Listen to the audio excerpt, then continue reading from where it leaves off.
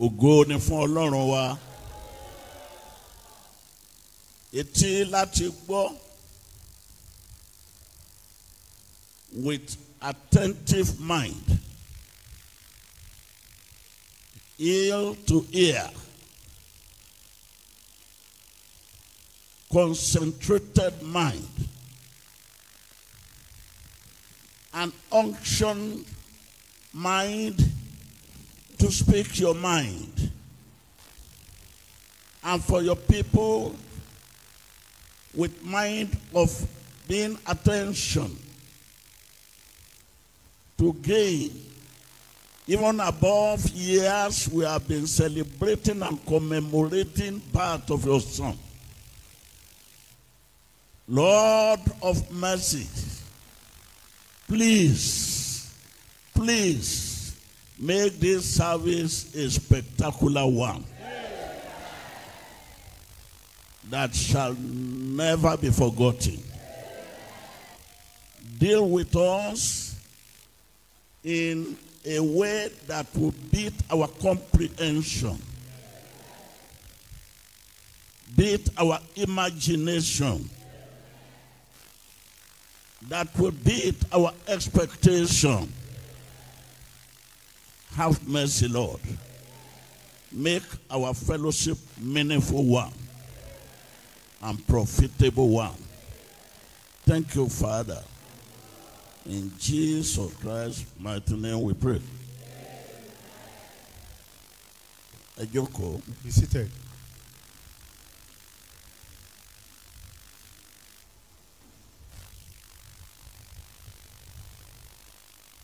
Adúpẹ́ púpọ̀ ní ọwọ́ Ọlọ́run, ẹni tí ó ń fi ìdí ìwàláàyè rẹ̀ múlẹ̀ ní gbogbo ọjọ́ ní abẹ́ oòrùn àti àwọn ọjọ́ tá à ń pè ní èní títí di èní, ọjọ́ àfiyèsí ìbí Jésù ọmọ rẹ̀ kan ṣoṣo nítorí ẹ̀ṣẹ̀ wa. We are very, very grateful unto God who through all thick and thin, all life, He has established His existence in our life. Even up to today, as we are celebrating the birth of His only begotten Son, Jesus Christ. Ọjọ́ èní jẹ́ ọ̀kan pàtàkì nínú àwọn ọjọ́ tí à ń kà ní ayé tí gbogbo orílẹ̀-èdè ayé dẹ̀ mọ̀ pé ọjọ́ àkíyèsí ni káàkiri orígun mẹ́rẹ̀ẹ̀rin àgbáyé. Àwọn ọmọlẹ́yìn Kristi mọ̀ bẹ́ẹ̀ àti àwọn ẹ̀sìn mìíràn ní onírúurú àti ìranran káàkiri pátá ló mọ ọjọ́ ìní bí ọjọ́ àkíyèsí, yálà wọ́n gbà á tàbí wọn kò gbà á. Throughout the whole world, as Christian and unbeliever, whether we believe or not, whether they like it or not, that today is the day set aside throughout the whole world for the commemoration of the birth of our Lord Jesus Christ. Ó sì jẹ́ ọjọ́ pàtàkì tí ó yẹ fún àwọn ọmọlẹ́yìn Kristi, kí wípé àwa ọmọlẹ́yìn Kristi tí ó yẹ fún láti máa kíyèsí, láti farabalẹ̀, kì í ṣe láti yọ ayọ̀káyọ̀ tí kò ní ìtumọ̀ fún èrè rere. Today is supposed to be a particular day, a notable day indeed for we believers, we children of God, that we don't need to engage ourselves in a joy that has no meaning, but meaningful joy as we listen attentively to what God has to tell us today. Ọjọ́ ayọ̀ ni. It's a day of great joy. Ṣùgbọ́n kì í ṣe ọjọ́ fún ayọ̀káyọ̀. It's a day of joy, but not a sort of joy that has no meaning. Ọjọ́ inú dídùn ni. It's a day of gladness. Pàápàá fún olúkúlùkù àwọn tí ó bá mọ rírì èrè ìdí tí a fi ń kíyèsí. Most especially those that know the reason why we observe this day.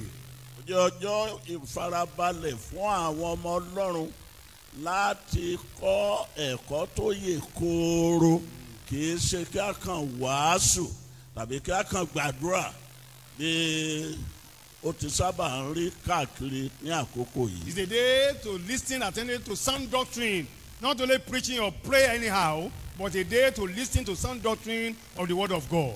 Á dẹ̀ wù mí fún ẹ̀yin ọmọ Ọlọ́run tí ẹ̀ ń gbọ́ mi yálà ní abẹ́ òrùlé yìí tàbí níbikíbi tí a bá wà, wù mí púpọ̀ láti farabalẹ̀ láti gbọ́ ọ̀rọ̀ Ọlọ́run gẹ́gẹ́ bí a ti fi fún mi láti sọ fún yín láti ọ̀dọ̀ Ọlọ́run wá. I want to appeal to all of us, those of you that are here looking at me and those that are watching me ahead, that please, I want you to be attentive to the word of God that has given to me to give to you. Àkòrí ìkọ́ni ní àtinú ọ̀rọ̀ Ọlọ́run fún ẹ̀rí ìwásáyé Jésù ti ọdún yìí ní èní ó ní ọjọ́ ìmúṣẹ ìlérí ìṣẹ́gun Ọlọ́run fún Jerusalem. The day of fulfillment of victory for the city of Jerusalem. Ọjọ́ ìmúṣẹ ìlérí ìṣẹ́gun tí Ọlọ́run ṣe fún Jerusalem. The day of fulfillment of victory that the Lord made for the city of Jerusalem. Nígbà tí a bá wí pé ìlérí Ọlọ́run fún Jerusalem ní ìsinsìnyí kì í wá ṣe fún Jerusalem ti ilẹ̀ Israeli lọ́nà nìkan mọ́. Àkókò wí pé ọjọ́ ìmúṣẹ ìlérí ìṣẹ́gun Ọlọ́run fún gbogbo ìdílé Ọlọ́run tí a pè ní ìjọ Ọlọ́run. When we talk about Jerusalem, we are not talking about Jerusalem in Israel, but we are talking about Jerusalem, all the household of God, in and out. Kí ló fa pọ̀pọ̀ ṣìnṣìn ayẹyẹ àti ayọ̀ tí èní gan mo fẹ́ sọ fún yín lénìí ju bí ẹ ti mọ̀ tẹ́lẹ̀. And what about the celebration of today? I want to tell you the reason. Today, more than other day you have spent. Ní ọ̀pọ̀lọpọ̀ ọdún díẹ̀ sẹ́yìn. Many years ago. Jerusalem ó jẹ́ ibùjókòó tí Ọlọ́run yàn. Tí a bá ti ní Jerusalem tó ń jẹ́ bẹ́ẹ̀ ni ìlú àlàáfíà Shalom. Jerusalem ìlú àlàáfíà. When we talk about Jerusalem, we are talking about a city of peace. Ohun tí jẹ́ Jerusalem nìyẹn. That's the meaning of Jerusalem. Ìlú tí kò sí ààyè fún wàhálà. A city where there is no room for trouble. Torí ó jẹ́ ibùjókòó Ọlọ́run. Because it is the seat of God. Ibi tí Ọlọ́run yàn fẹ́ láti wà àti láti máa gbé. Where God has chosen to dwell. Ibẹ̀ pẹ̀lúpẹ̀lú ó ní àwọn ọmọ rẹ̀ wà gẹ́gẹ́ bí Israeli. And there we have his children too called the Israelites. Ṣùgbọ́n àkókò kan dé ohun tó mú ọjọ́ ìní wá ni mo ń sọ fún yín lọ́wọ́ yìí. But it got to a point in time, I'm telling you the reason of today. Ìyapa wà. Wọ́n á pín sí méjì. Àwọn kan wá jẹ́ Judah. Praise the Lord. Hallelujah. Àwọn kan wà ní Jerusalem. Then there was a separation. So a group was called Judah, the other one called Jerusalem. So there was separation, division among them. Àǹfààní yìí ó ní àwọn orílẹ̀-èdè ìlú Assyria tó ń pè ní Syria wọ́n lò ó wọ́n wá ní àjọṣepọ̀ pẹ̀lú àwọn Israel. Meanwhile àwọn Judah àwọn wà ní Jerusalem. And the other city like Syria, they make use of that opportunity. They team up with Israel, even though Judah was in Jerusalem. Ahasi ní orúkọ ọba tí ó wà ní Jerusalem nígbà náà. The name of that king ruling Jerusalem then was Ahaz. Nítorí ìyapa tí ó wà ní àárín wọn ẹ bẹ̀rẹ̀ sí kẹ́kọ̀ọ́ èyí tí ẹ bá ní ẹ̀kọ́ láti kọ́. Ìdí nìyí tí kò fi gbọ́dọ̀ sí ìyapa láàárín ọkọ àti aya tàbí ìyapa láàárín ìjọ Ọlọ́run sí àwọn ìránṣẹ́ Ọlọ́run. Torí àǹfààní ló máa ń jẹ́ fún Sátánì láti ṣe ìfẹ́kúfẹ̀ẹ́ rẹ̀ bí ó ti wù kí èèyàn kó jẹ́ ọmọ Ọlọ́run tó bí ó ti wù kí ìdílé yẹn kó jẹ́ ti Ọlọ́run tó Sátánì máa ń lò ó bí àǹfààní láti mú ìyọnu wá. I want you to take note, those of yours that are ready to learn. Let's go on to learn now. When there is separation between Jerusalem and Judah, the enemy, Assyria, use that opportunity. So therefore, when there is separation between you and your husband or your wife, the enemy, Satan, will make use of that opportunity. And that's why there should be no separation between the pastor and the church of God, because the devil will use that opportunity to plunder the church. Yàrá tí ìyapa yìí ti ṣẹlẹ̀, àwọn Assyria pẹ̀lú Israeli wọ́n wá di ọ̀rẹ́ àgàbàgebè. When this separation comes up, then Assyria and Israel become unfriendly friends. Nígbà tí ìyapa bá wà láàrin ọkọ àti aya tàbí ìjọ Ọlọ́run àti àwọn olùdarí ẹ̀sìn, àwọn ọ̀rẹ́ rẹ́rùnrẹ́rùn wọ́n á wá di bí ọ̀rẹ́, rìkíṣí á pa wọ́n pọ̀, wọ́n á di ọ̀rẹ́ láti yọ ìhà tí Ọlọ́run lẹ́nu. When there is separation in the home, then the unfriendly friend will seem as if they are real friends, even in the church, so that they can trouble the side of God. Mo ń sọ̀rọ̀ fún yín gẹ́gẹ́ bí lesson tí ẹ kà. Praise the Lord. Hallelujah. Ní ìwé wòlíì Isaiah. I am teaching you right from the lesson you read from the book of Prophet Isaiah. Orí ìkeje. Chapter 7. Ẹ gbọ́ kíkà ní ẹsẹ̀ ìkíní àti èkejì. Let's hear Tí the wọ́n ìfìdímúlẹ̀ ohun tí mo sọ fún yín. verses 1 and 2 to establish what I am telling you. Kí ló ń ṣẹlẹ̀ níbẹ̀ yẹn? And it came to pass in the days of Ahaz, the son of Jotham, the son of Uzziah, king of Judah, that raising the king of Syria and Pekah, the son of Remaliah, king of Israel, went up toward Jerusalem to war against it, but could not prevail against it. And it was told the house of David, say, Syria is confederate with Ephraim, and his heart was moved, and the heart of his people, as the trees of the wood are moved with the wind. Ní èdè Yorùbá. Ó sì ṣe ní ọjọ́ Ahasi, ọmọ Jótámù. Ẹ máa wo bí máa ka Bíbélì fúnra rẹ̀ kò lè yé ẹ. You can understand, just look up here. Ẹ̀yin kọ́ ni mo ní kẹ́ẹ̀ka. I'm not asking you to read. Àti Pekah. Tí àmì sí kò lè yé yín bí ẹ bá ń kà á dẹ̀ gba ẹ̀tọ́ lọ́wọ́ yín. You can only underline those places in the Bible. Yes. Àti Pekah ọmọ Ramalia, ọba Israeli, gòkè lọ sí Jerusalem láti jà á lógun. Ṣùgbọ́n. Praise the Lord. Hallelujah. Ọ̀tá ilé àtọ̀tá òde. Both the enemy within and the enemy without. Ẹ wí bẹ́ẹ̀. Ọ̀tá ilé àti ọ̀tá òde. Ọ̀nẹ́sìn ìwo ni ọ̀tá ilé? Which one is the? Torí ọjọ́ ìkọ́ni ní èní. Ìwo lọ̀tá ilé níbi tí wọ́n kà fún yẹn. Which one is the eternal enemy? Ew. Oh my God. Kò sẹ́nìkan tó bó ta lè sọ.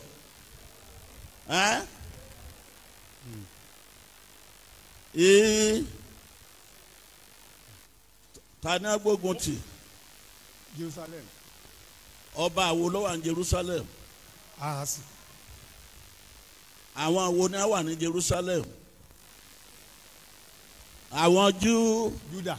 Ọlọ́run máa gbà mí o. Then. Ṣùgbọ́n. Yes. Ṣùgbọ́n wọn kò lè borí rẹ̀. Ọgbẹ́ fi wọn kò lè borí rẹ̀ sílẹ̀ náà. Ẹ má dàrú ẹ má kàn gbọ́ bí wàásù. Mo bí léèrè pẹ̀lú àlàyé yìí. Èwo ni ọ̀tá ilé, èwo lọ̀tá òde? I'm asking you this question. Which one is ẹnìkan tí ó yẹ kó dá wa lóhùn kó dìde? The internal and external enemy.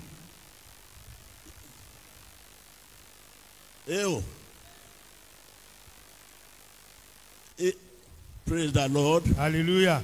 Israel ó ti lọ ní ọ̀rẹ́ pẹ̀lú Assyria nítorí Judah.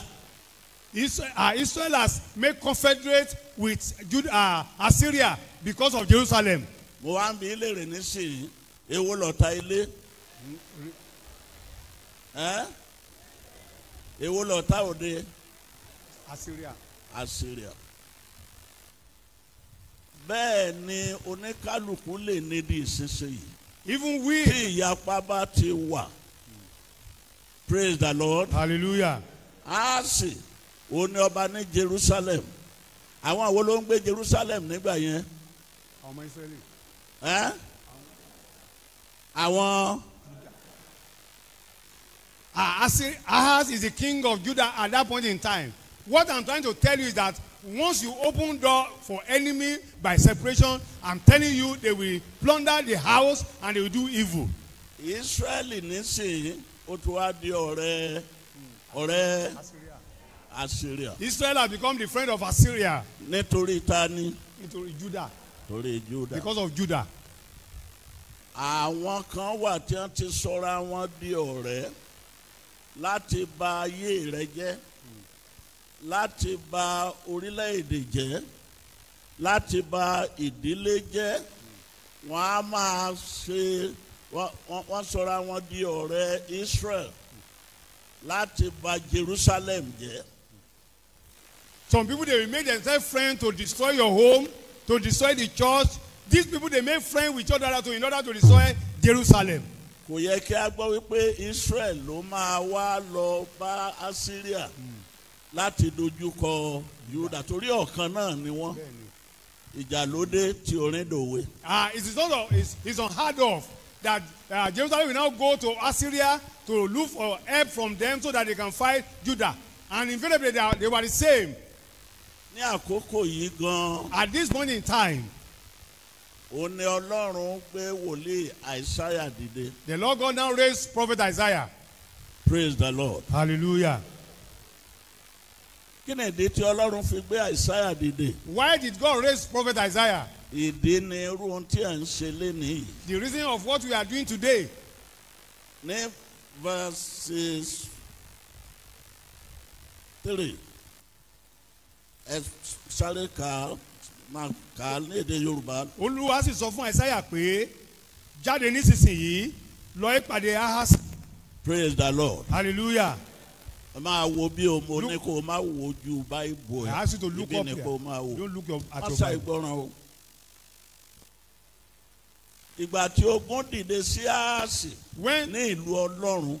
When war rise up against Ahaz the king in the city of God. Tí ogun ilé dàpọ̀ mọ́ ogun òde. When the internal enemy mingle with external enemy. Tí ogun méjì bá ti dìde sí ènìyàn tàbí ìlú tàbí orílẹ̀-èdè wàhálà dé. When there is two confederation against a person, against a church, against a nation, there will be big trouble. Yálà ọba Ahasi tàbí àwọn Judah tí wọ́n ń gbé Jerusalem wọ́n wà nínú wàhálà hílàhílo bí ó ti fẹ́ rí léni fún Nàìjíríà bí mi ò bá lè sọ gbogbo orílẹ̀-èdè. As it is for us. Torí rìkísì wàhálà ti dé kí má tàn yín wàhálà wà àwọn tó ń bẹ nínú ilé wọ́n sowọ́pọ̀ mọ́ àwọn tó wà níta ogun ìbá ti dópin ní Nàìjíríà ogun ìbá ti máa mí kì í ṣe àwọn ará ìta wọ̀nyẹn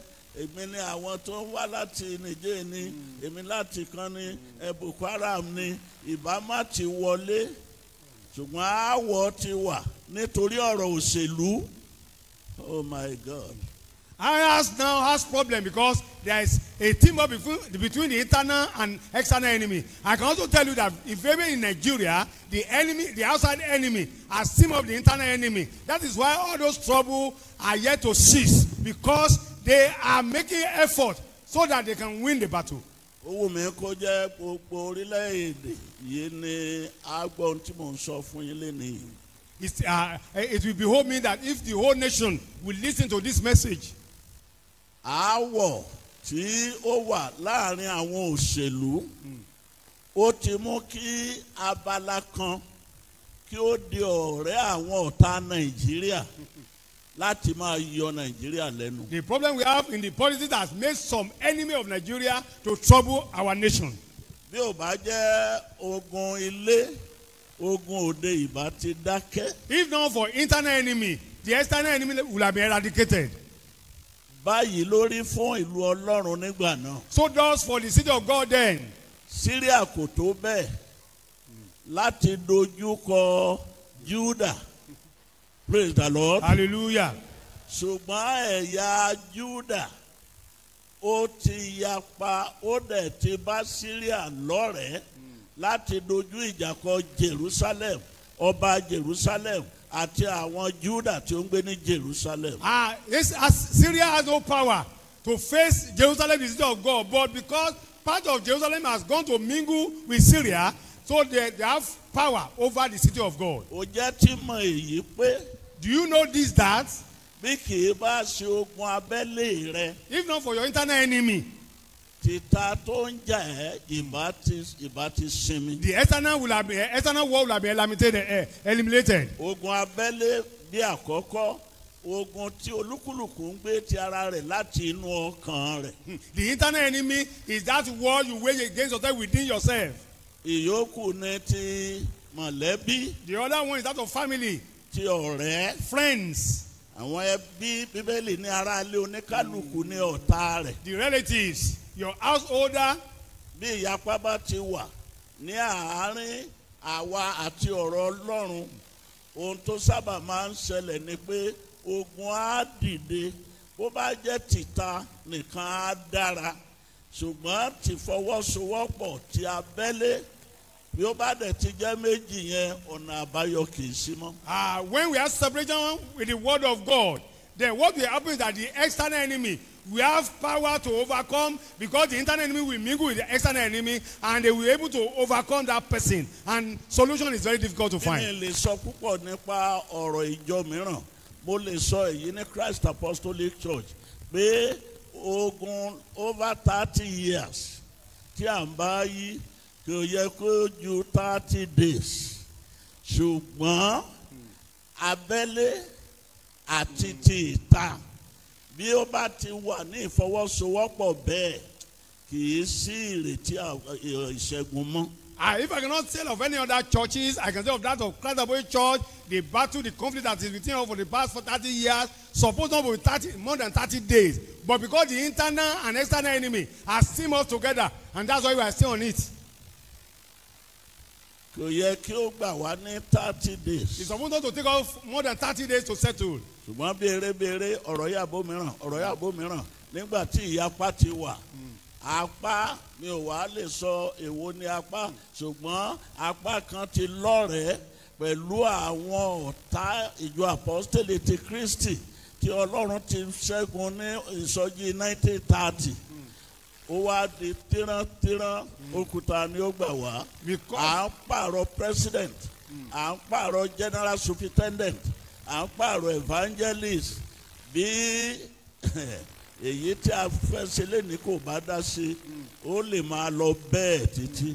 The battle not supposed to be more than 30 days, but because there was separation, one side has mingled with the enemy that the revival of 1930 has conquered. So the enemy, internal enemy and that external enemy, they came together and they are still on it. If what we are doing today does not solve the problem, I don't know. Ìrètí ti pin fún ọba Ahasi àti àwọn Judah tó ń gbé ní Jerusalem. Àwọn gan ti gbà wípé kò sí àbáyọ mọ́. Báyìí ni ipò tí gbogbo àgbáyé wà. Mósè wá, Elijah wá, síbẹ̀ wàhálà tí ó ti dé bá wa láti inú àìgbọràn tí èṣù gbà wọlé àti ìfẹ́ inú ara wa ní ìfọwọ́sowọ́pọ̀ pẹ̀lú Sátánì. Gbogbo àwọn wòlíì yìí ni wọ́n ta á tì. So does. Kì í tiẹ̀ ṣe ilé Ísírẹ́lì, kì í ṣe Jerusalem nìkan mọ́. Wọ́n àti ẹ̀tọ́ bẹ́ẹ̀ fún ti gbogbo àgbáyé. A rán wọn sí Jerusalem, a rán wọn sí Ísírẹ́lì. Wọ́n gbìyànjú títí Elijah ó dúnbú wòlíì bí àwọn wòlíì ìgbà náà. 400. Mélòó ni wọ́n? 400 prophets lọ́jọ́ kan ṣoṣo. Bí wòlíì bẹ́ẹ̀ bá tún wà lénìí, Ọlọ́run ló mọ iye wòlíì tó máa lọ sí ní Nàìjíríà. 400 nígbà náà wọ́n á ti tó 4,000 tàbí 4 million ní Nàìjíríà yìí. Ní àwọn wòlíì tó yẹ ká dúnbú. The same problem there that I has faced is what we are facing now, and I can tell you, as God used Moses tried all those prophets that he sent, even Elijah on his own. slaughter about 400 fake prophets in order to find solution. Even in our time, it had been up to 4 million that they will slaughter. Yet, there was no solution. Púpọ̀ ẹ̀yin ọmọ Ọlọ́run tí ẹ̀ ń wò mí tí ẹ̀ ń gbọ́ mi yìí. Púpọ̀ yín ohun tí àwọn wòlíì tó yẹ ká dúnbú tí wọ́n ti ṣe lọ́rọ̀ yín ó ju ohun tí àwọn àjẹ́ ṣe. Many of you that are watching and those of you that are here, there are some prophets that were supposed to have been slaughtered because of what they have caused in your life. Bí kò bá dẹ̀ ti sí ìmọ̀ Ọlọ́run. When there is no knowledge of Iye God, ìríra máa ń wà. the problem mind will take over. Láti gbẹ́kẹ̀lé ohun tí kò ṣeé gbẹ́kẹ̀lé. To trust in things that you're not supposed to trust on. Láti ṣe ohun tó jẹ́ pé bó o bá ṣe kò lè yanjú ọ̀rọ̀. And you're going to do things that cannot solve your problem. Adúgbò àwọn wòlíì. Prophets were slaughtered. Pé kí ogun kó má bàa jà Jerusalem. So that there is no problem, war in Jerusalem. Síbẹ̀ Yet, kò sí àbáyọ. no solution. Mósè pidánpidán pẹ̀lú iṣẹ́ ìyanu Ọlọ́run. Moses performed miracle with Ó his sọ wonder. ọ̀pá sílẹ̀ ọ̀pá di ejò. He told the staff to serpent. Ejò rọ ejò mi. A serpent swallow serpent. Ejò rọ ejò mi. A serpent swallow Ọlọ́run serpent. ti pa Mósè di eṣú, ó di eṣinṣin, ó di ọ̀pọ̀lọ́, ó di eéwo. Síbẹ̀ ogun kò fi Jerusalem sílẹ̀. And the Lord turned to 10 plagues in order to make sure that there is no war in Jerusalem. Yet, Jerusalem faced with war. Gẹ́gẹ́ bí ààrẹ orílẹ̀-èdè jẹ́ kí n sọ ti Nàìjíríà tí òmíràn náà pọ̀. Even àwọn orílẹ̀-èdè alágbára, èmi ní Amẹ́ríkà ni, èmi ní Russia ni, èmi ní Ukraine ni, ẹ sọ fún mi ta ló wà nísìnyí tó lè fọwọ́ sọ̀yà pé òun wà ní ìfọ̀kànbalẹ̀ ká má tẹ̀ tó sọ ààrẹ orílẹ̀-èdè Nàìjíríà àfi bá a bá ń dára wa nínú dùn lórí asán.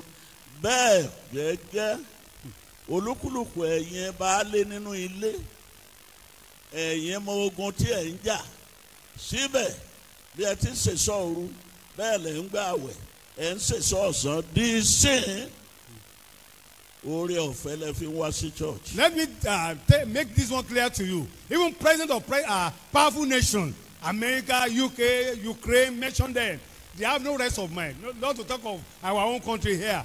And you as a father of the house, you know the battle you are facing. You have done vigil, you have fasted, you have done all sorts of things. Yet, it is the grace of God that makes you to come to the church. Ogun àwọn extended family, ogun àwọn closest family, ogun lórí ọmọ rẹ, lórí ọkọ rẹ, lórí aya rẹ. Gbogbo ẹ̀ kúkú wá fọwọ́sowọ́pọ̀. A battle over your closest family, extended family, that of your children. They have not come together, they have teamed up together. Bí ó ti rí fún Áásì nìyẹn nígbà tí ó ń ṣe ọba ní Jerusalem, ìlú àlàáfíà láti pé Jerusalem. Kí ló dé tí ó di ìlú wàhálà? That is how it was for Ahaz, the king in the land of Jerusalem, the city of peace that turned to city of trouble. Ọmọ Ọlọ́run kan tún ṣẹ́kù láàrin yín tó dẹ̀ concentrate tí ọ̀rọ̀ yìí ń yé lọ tó dẹ̀ mọ̀ wípé nípa ọ̀rọ̀ yìí ó máa rí ọwọ́ Ọlọ́run fún ìṣẹ́gun kó dìde kó kí hallelujah kan. Hallelujah. That hallelujah to show that you are following suit and that through this world you will get victory. Verse 3 ló ti ń kà lọ yẹn. Ben sir. Àkókò tí wàhálà dé bá Áásì tí gbogbo ọgbọ́n wọ́n lo security wọ́n lo igbá wọ́n lo àwo kàkà kí àwọn ogun Syria àti ti Israeli ìfọwọ́sowọ́pọ̀ wọn kó dópin ó túbọ̀ ń lé sí ni àwọn bandits wà ń bẹ̀ títí di àná ni wọ́n sì ń operate ní Nàìjíríà bí wọ́n ti ń gbé wòlíì ni wọ́n ń gbé bishop. You see, has problem and bẹ́ẹ̀ ni wọ́n ń pa sójà. The war continues just as we have in our country. Even up to yesterday, the bandits, the terrorists, they are still having free day operating in our country. Ogun tó dé tó ti ń gbé wòlíì, tí wọ́n ń gbé bishop, tí wọ́n ń gbé sójà. Ẹ ti mọ̀ wípé ìlú kì í ṣe tàlàáfíà mọ́. Yàtọ̀ fún tinú ilé rẹ o.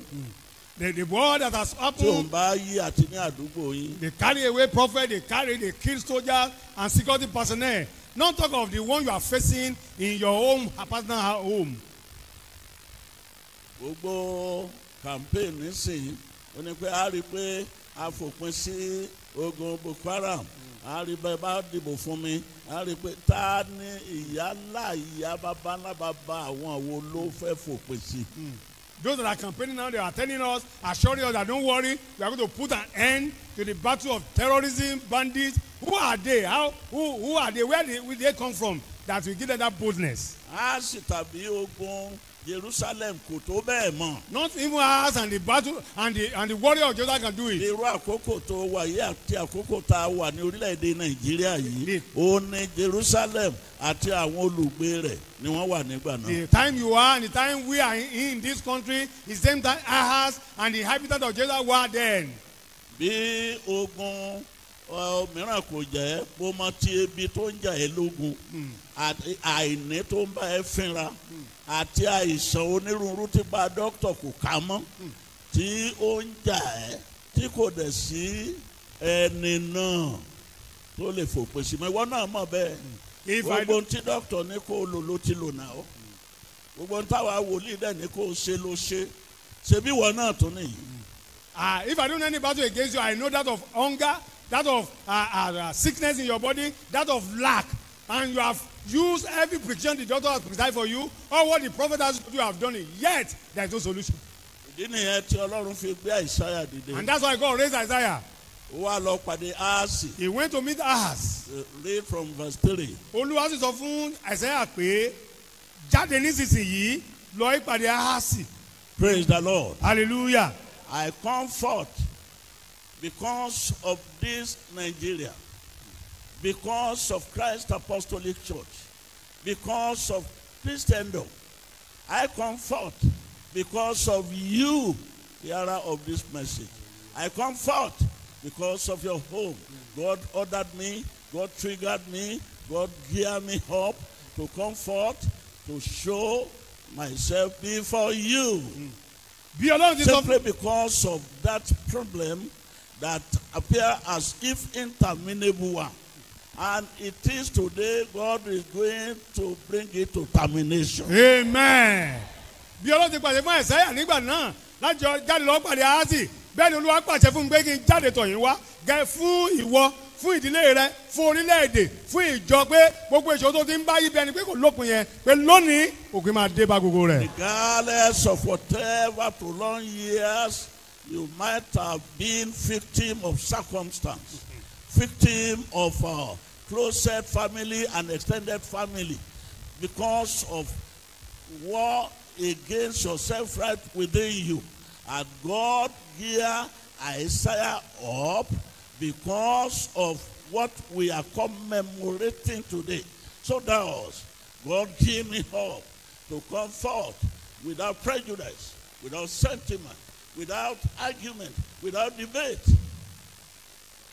to plead your cause.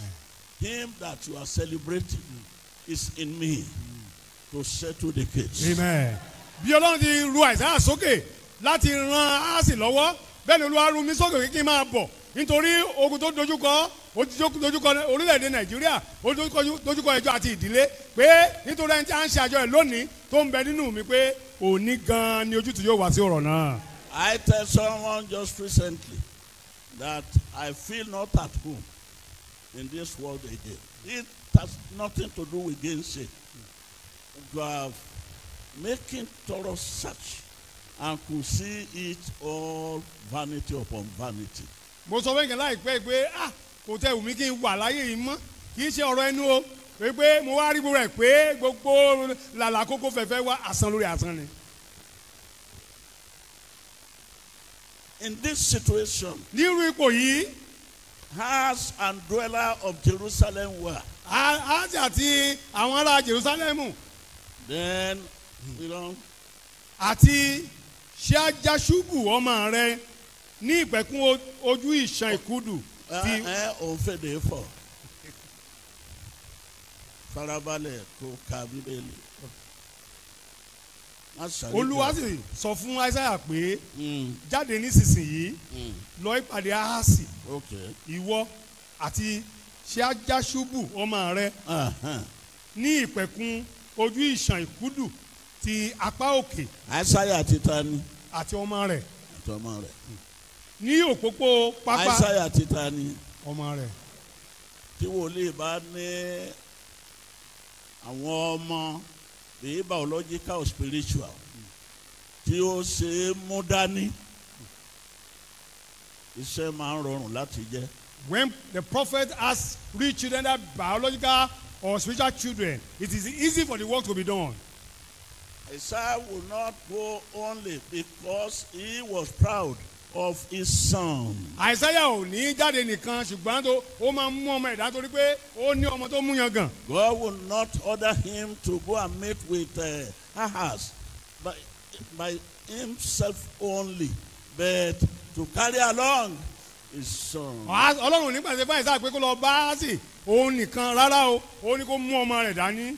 The biological spiritual. Ìbá jẹ́ ọmọ ti ara tàbí ti ẹ̀mí. It's always ideal to deliver the mind of God. By the time you receive favor of God, carry along with your son. Ohun tó máa ń dùn mọ́ ni òní pé nígbà tó bá gba ìpè Olúwa kí o mú ọmọ rẹ dání. And so he went. Ó sì lọ. Read on. Sì sọ fún un pé kíyèsára kí o sì gbé jẹ́. Praise the Lord. Hallelujah. For warn him of two things. Olúwa ní kó kìlọ̀ fún nǹkan méjì. Be careful, Ahaz. Kíyèsára o Ahasi. Are they that a leader or ruler or governor of our nation take heed of this kind of instruction? Things would have come better for us. Tó bá yẹ pé àwọn adarí wa tí wọ́n bá gbọ́ irú ìkìlọ̀ báyìí nǹkan ìbá máa burú tó báyìí fún wa. Take heed. Kíyèsára. And what? Kí o sì gbé jẹ́.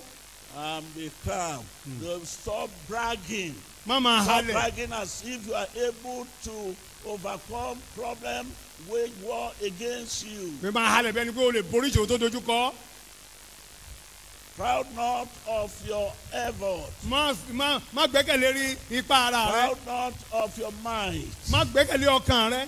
Proud not of your power. Má gbẹ́kẹ̀lé agbára rẹ. You are nothing upon nothingness. Asán aláìlágbára òun ló jẹ́. Stop bragging as if you are something. Má halẹ̀ bẹ́ẹ̀ pé o jẹ́ nǹkan kan. And take heed. Kí o kíyèsára. Yeah. Kí o gbé jẹ́. Má bẹ̀rù. And fear not. Kí o má bẹ̀rù. These are the three messages God sent Isaiah to Ahaz to be careful and to calm and never to fear again. The same message I deliver to you and nations of the world, mainly Nigeria. You take heed. If you take heed of these three instructions, God ordered Isaiah to tell Ahaz, be it you order to your wife at home, and war being waged against you, even right within you. If you take heed of these three instructions, that is step towards victory. Iṣẹ́ mẹ́ta tí Ọlọ́run sì nìyẹn irújẹ́ náà lolúwa dẹ̀ rán èmi náà lónìí pé kí a bá gbé kí ìsọ̀nà mẹ́tẹ̀ẹ̀ta yìí ogun tó dojúkọ nínú ìdílé ogun tó dojúkọ ní orílẹ̀-èdè Nàìjíríà gbogbo rẹ̀ pátá òun la máa borí rẹ̀. Bẹ́ẹ̀ ni kí o má ṣe jáyà nítorí irú méjì igi iná tí ń rú èéfín wọ̀nyí nítorí ìbínú mímúná rẹ́sìnì pẹ̀lú Syria. Well, be it Syria or other part of you that join hand with Syria, don't fear, don't afraid, be calm. Pé ìbáàjẹ́ Syria o tàbí àwọn tí wọ́n dọ̀rẹ́ pẹ̀lú wọn pé má bẹ̀rù wọn ò lè borí rẹ. During my quiet time thinking of message to deliver because of commemoration of birth of Jesus Christ, we are commemorating today. That's exactly the message I received from Almighty God. Antidote to interminable problem as it appears. Nígbà tí mo wà ní ìdákẹ́jẹ́jẹ́ tí mo ń ronú àròjinlẹ̀ bẹ́ẹ̀ ni Olúwa tọ̀ mí wá tó gbé ọ̀rọ̀ yìí wá pé ọ̀nà àbáyọ kúrò nínú ogun tó dà pé kò lópin pé bí a ti máa borí rẹ̀ gẹ́gẹ́ bí ẹnìkọ̀ọ̀kan gẹ́gẹ́ bí orílẹ̀-èdè. War against me, war against my home, war against my nation, war against my church is because of the reason why I kept quiet time with God. What shall I do? Ogun tó dé sí mi, tó dé sílé mi, tó dé sí orílẹ̀-èdè mi, tó dé sí ìjọ mi pé Olúwa bó ni kí n ṣe bẹ́ẹ̀ nínú ìdákẹ́jẹ́ ni Olúwa tọ̀ mí wá. Anytime God will imagine to fight for his people, he will allow his prophet to face kind of problems.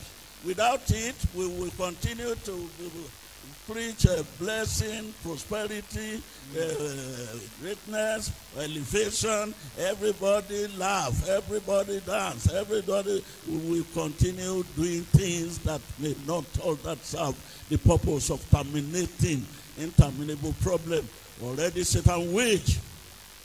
We join hand with a devilish concerning woman's life. Nígbà tí Ọlọ́run bá fẹ́ jà fún àwọn ènìyàn rẹ̀ á mú kí wòlíì rẹ̀ kó ní ìrírí àwọn ìrírí wọ̀nyí òun ló máa ṣe okùnfà ọ̀nà tí Ọlọ́run yóò wá gbà láti jà tí ìbá jẹ́ bẹ́ẹ̀ àwọn wòlíì àgbẹ̀ máa sọ pé Ọlọ́run yóò bùkún ọ ó yá rẹ́rìn-ín ó yá ṣe báyìí rárá ogun yẹn tọ́lọ́run fẹ́ yanjú yẹn kò ní ṣe. Ọkọ tìyàwó àjọ máa mu tíì náà máa rẹ́rìn-ín. We thank God for our position. But by the time God intends to use his people, once upon a time, he ordered that prophet, Hosea, to go and marry prostitute. Because he was the one that hated business of a prostitute that time. Then God ordered him to go and marry with prostitute. Nígbà mìíràn tọ́lọ́run bá fẹ́ kí wòlíì kó mọ tó ń ṣẹlẹ̀ tó dẹ̀ fẹ́ lò láti ja ogun kan bẹ́ẹ̀ ni bí ó ti sọ fún wòlíì ó sì àpé kó lọ fẹ́ àpàǹṣágà obìnrin láti mọ̀ bí ó ti máa sọ̀rọ̀ fún àwọn ọmọ tí wọ́n ń ṣe pàǹṣágà nígbà náà. And he did. And by the time on the process, during the exercise of prostitution, then Hosea now clear up. Why should lead my home, my life be like this? God say, oh, that's exactly what house of Israel are doing against me. Nígbà tí Hosea dẹ̀ lọ ṣe t'Olúwa wí tó wá níbi kan tó ka lára tó parí pé bó láyé mi ti rí bá lọ ni bó ṣe rí sí ọ̀yàn bẹ́ẹ̀ ni ilé iṣẹ́ lè ṣe sí mi.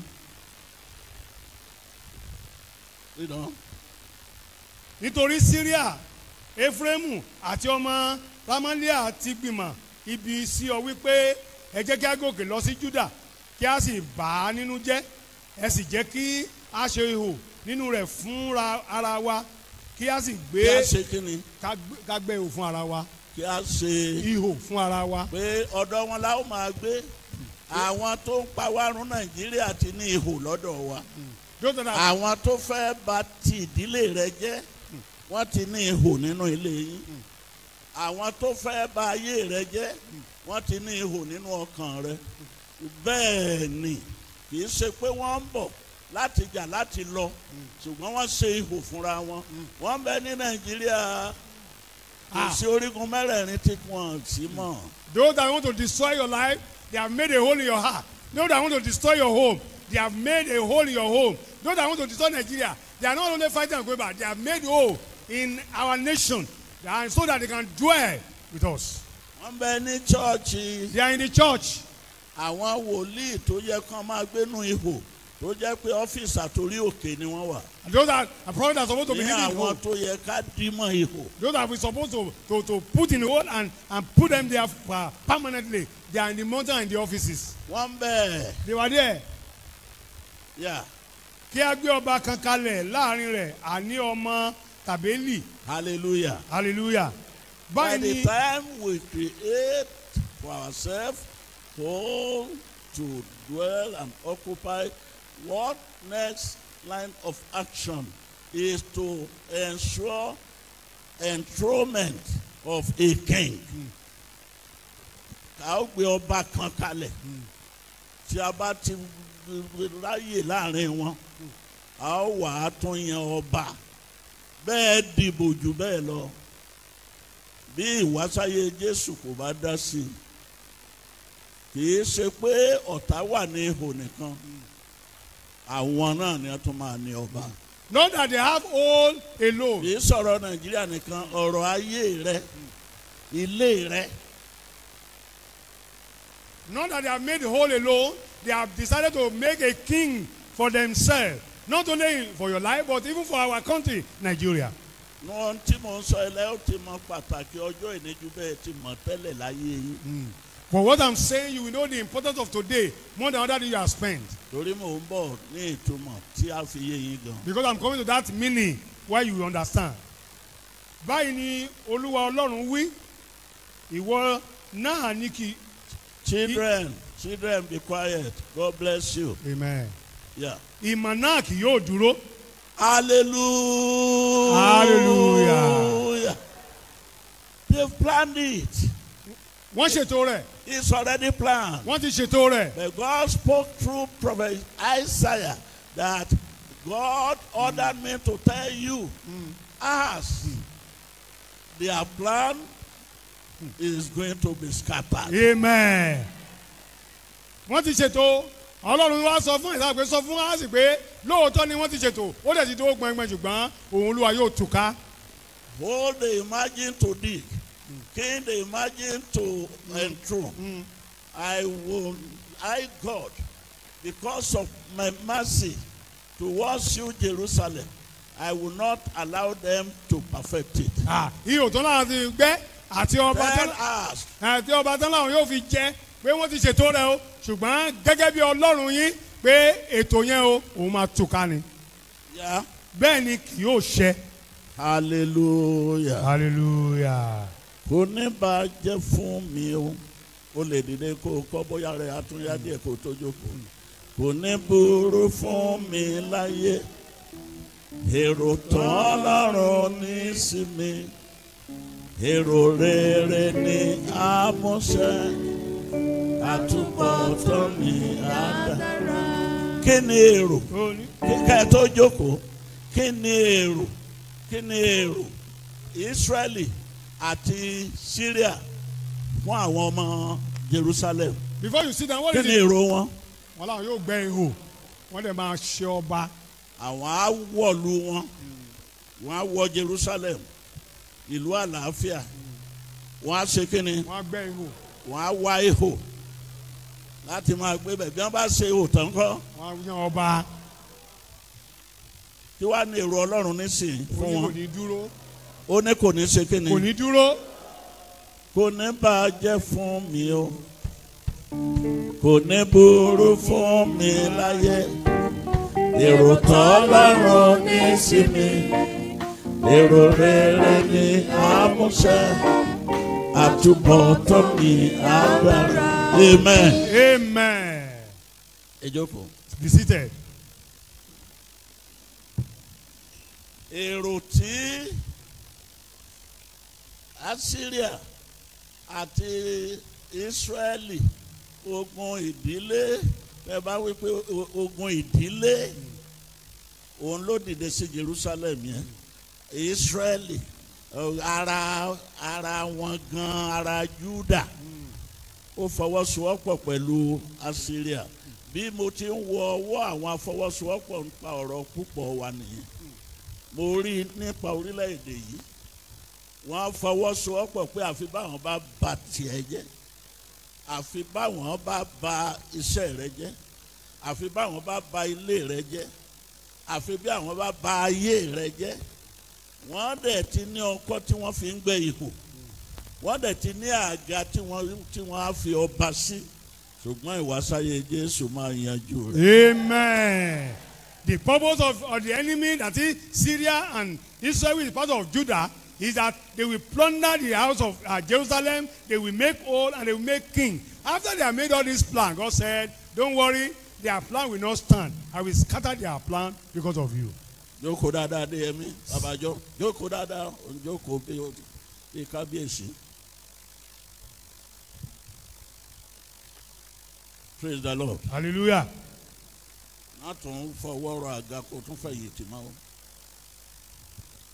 ìjókòó dẹ̀ra yẹn lè má jẹ́ kọ́rọ̀ ẹ̀ kó wọ etí rẹ̀ dáradára. À ń sọ̀rọ̀ ogun abẹ́lé àti títà. Bẹ́ẹ̀ bá jẹ́ ọ̀kan náà àwọn tó dìde sí nǹkan. Wá fẹ̀yìntì lórí tàràkà. This is a serious matter. We're talking about internal and external enemy. It's not a small thing. Ogun inú ẹnìkọ̀ọ̀kan wa gan tó ń jà. What of the enemy within us fighting us? Tí wọ́n ti gbẹ́ ihò tí wọ́n dẹ̀ ti yan kábíyèsí sí ó kan àyà ọ̀nà àbáyọ̀dà mọ́. They have made old and made king in our heart. Where is the way out? Yes. Nítorí orí Syria ní Damascus, orí Damascus ní Resini, nínú ọdún 45 yà ó fọ́ Efraimu kì yóò sì jẹ́ ènìyàn mọ́. Bí mo bá ń lọ sí ìtàn 45 àmọ́ ẹ lọ Bible lecture nìyẹn. Let us play that aside. Ẹ jẹ́ ká fi yẹn sílẹ̀. If we go deeply, we go into Bible lecture. Verse kí ló ń kà yẹn? Verse 8, sir. 8. Bẹ́ẹ̀ sà. Wọ́n á lọ sí verse 10 and 11 farabalẹ̀ o. Listen attentively. O jẹ́ máa wo Bible ẹ kó má bàa pàdánù. You can only write it down. Ibi ni kó máa wò. Look up here. Bó o kájú bẹ́ẹ̀ lọ kò lè yé ẹ. If you read it more than that, àfi bá a bá fi yé ẹ. unless you are given the understanding. Praise the Lord. Hallelujah. Verse kí ni mo ní kó kà yẹn? 10 and 11, sir. Ẹ gbọ́ ohun tó ṣẹlẹ̀ níbẹ̀ yẹn. Olúwa sì tún sọ fún Ahasi pé. Ohun tó mú ènìyàn wá là ń sún mọ́ lọ yẹn díẹ̀díẹ̀. Yeah. Béèrè àmì kan lọ́wọ́ Olúwa Ọlọ́run rẹ. Praise the Lord. Hallelujah. Yes. Onisa, the béèrè sign. God asked Ahaz to ask for a sign. Bóyá ó lè bọ́ nínú èyí tí ó dé báyìí yìí. Maybe you be delivered from that trouble you find yourself. Béèrè àmì kan. Ask for a sign. Àmì méjì kọ́. Not 2 signs. Béèrè àmì kan. Ask for 1 sign. Yes. Ìbá jẹ́ ní ọ̀gbun. Ìbá jẹ́ nínú wàhálà tí o ti wà. Either in the trouble you find yourself. Tàbí ní òkè. Ìbá jẹ́ ọ̀gbun tàbí òkè. Either depth or. Má béèrè àmì méjì, béèrè àmì kan. Don't ask for 2 signs, ask for 1. Èní ni Christmas tẹ̀ ń ṣe máa yé yín. Today you understand the meaning of Christmas you are doing. Ohun tó kó mo rò wá nìyẹn. That's the reason for the message. Béèrè àmì kan. Ask for a sign. Kí ni response ọkùnrin yìí? Ṣùgbọ́n a sì wí pé èmi kì yóò béèrè bẹ́ẹ̀ ni èmi kì yóò dán Olúwa Ọlọ́run wò. Ẹ pàtẹ́wọ́ fún us. Far for us. Kí Bíbélì ò tó lè yé yín kí ẹ̀mí mímọ́ kó dá sí. Before you understand the Bible, the Holy Spirit must intervene. Yes, tí ìrètí ti pín. There's no more hope for us.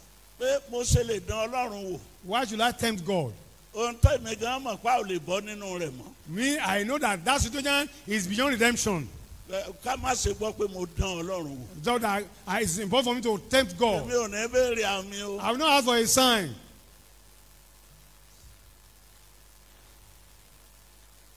But Ọlọ́run ló rán wòlíì wípé kó ṣe bẹ́ẹ̀. It was God that sent prophet to do that. Èyí ni èmi ó wò.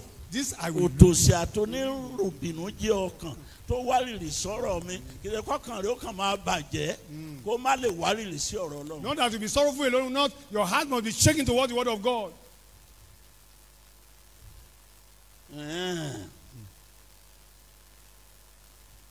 Kí ni response? Máa kà lọ. Òun sì wí pé ẹ gbọ́ nísinsìnyí. All right. Ẹ̀yin ará Dábìlì. Ní Àìsáyà bá bẹ̀rẹ̀ prophecy ẹ̀. Ẹ gbọ́ nísinsìnyí yín wo. Ẹ̀yin ará ilé Dáfídì. Gbogbo ẹ̀yin ará ilé Dáfídì àti Júdà àti Israel ẹ fa etí yín kí ẹ gbọ́ àtẹ̀yìn Israel tẹ conspire pẹ̀lú àwọn ọlọ̀tẹ̀ láti yọ ìlú mi lẹ́nu ẹ gbọ́ nísìnyí ẹ fa etí yín ẹ jẹ́ kí ó yé yín. Yes. Kì í ṣe ohun kékeré fún yín láti dá ènìyàn lágara. Ohun kékeré ló jọ lójú yín. láti dá ènìyàn lágara. Yes. ṣùgbọ́n ẹ̀yin ó a sì dá Ọlọ́run mi lágara bí. Bí Mósè bá ṣe tí kò lójú tágara dá, ṣé Bíbélì yé yín díẹ̀díẹ̀ báyìí? bẹ́ẹ̀ sà. Tí Èlíjà ṣe tí agara dá, ẹ ṣe láti ro ti Ọlọ́run pé òun náà agara máa dá. That This is, is language of the Bible. if Moses did it, Torí a sì ti gbà wípé agara máa ó lè dá Ọlọ́run náà. Pé bóyá ó ti bọ́. Ṣé mi ò ti mú kọjá òye yín báyìí o? we are with you, sir. That if Moses did it and he was wearied, Isaiah did it, he was wearied. Do you mean to say that it will be weary unto God to deliver you? Praise the Lord. Hallelujah. Agara lè dá alábàárò rẹ. Those that are your counsel, they may be weary. Nípa ọ̀rọ̀ rẹ, ó lè ti bá ó ti di mọ́líkì sí ẹ They lára. can tell you that it is over for you. Ó lè bọ́. You cannot get out of it. Agara lè dá mọ̀mẹ́, ó lè dá bàbá, ó lè dá ọkọ rẹ, ó lè dá ìyàwó rẹ. Your parents may be weary, your husband, your wife may be weary. Ó ní èmi mà ti gba kámú tèmi o. That I have taken it as my own cross. Ó ní mo ti gba kámú o. I have taken it as my own cross. Ọkùnrin kan wà náà tí mo ní kó máa darí yín tó kọjá ní chọ́ọ̀chì díẹ̀ òṣàdé. Ó ní mo sẹ́nu mi ń gbọ́lágún. Mo sẹ́nu mi ní gbọ́lágún. Agara bí Ọlọ́run wá ti ẹnu wòlíì Àìsáyà sọ, bí ẹ bá dá Àìsáyà èmi gan tí ẹ dá mi lágara, tẹ́ ẹ dá Jeremáyà lágara, tẹ́ ẹ dá Mósè lágara, tẹ́ ẹ dá Èlíjà lágara, tí wọ́n ṣe tí wọ́n ta á tu. That is bí pé pásítọ̀ yín ti ṣe ó ti ta á tu, ọ̀rọ̀ ẹlòmíì ti di mọ́líkì.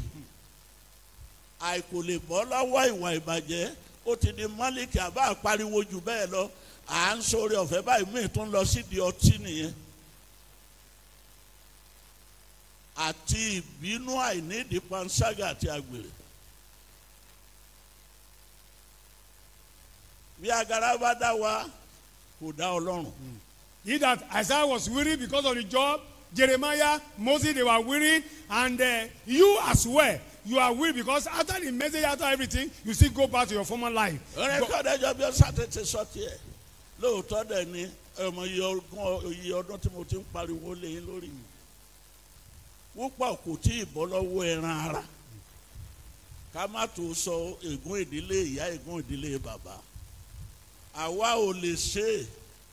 A kàn lè máa mú yẹn mọ ọ̀nà tí ẹ lè gbà láti bọ́ ni. Don't do that many you have been shouting, yet many of us are still in the flesh. We cannot do it, but can only tell you the way how to do it. Ẹlòmíín ló ń bá Odejobi ṣe mọ́. Màá gbé chọ́ọ̀chì mi lọ síbi tí mo bá rí. Màá ṣe gbá kan tó bá tún lójú ẹ̀ tán. Wọ́n ní ẹ jẹ́ lọ bẹ Odejobi. Agara ó bá dání dà nínú irú èyí. Many will say we are no longer with we are not going to do anything with Baba Odejobi. We are going our way. And after they have gone, they will tell them, go and beg. Má ṣe báyìí kí ó lè dára fún ẹ. Má rìn báyìí káyé rẹ má bàa bàjẹ́.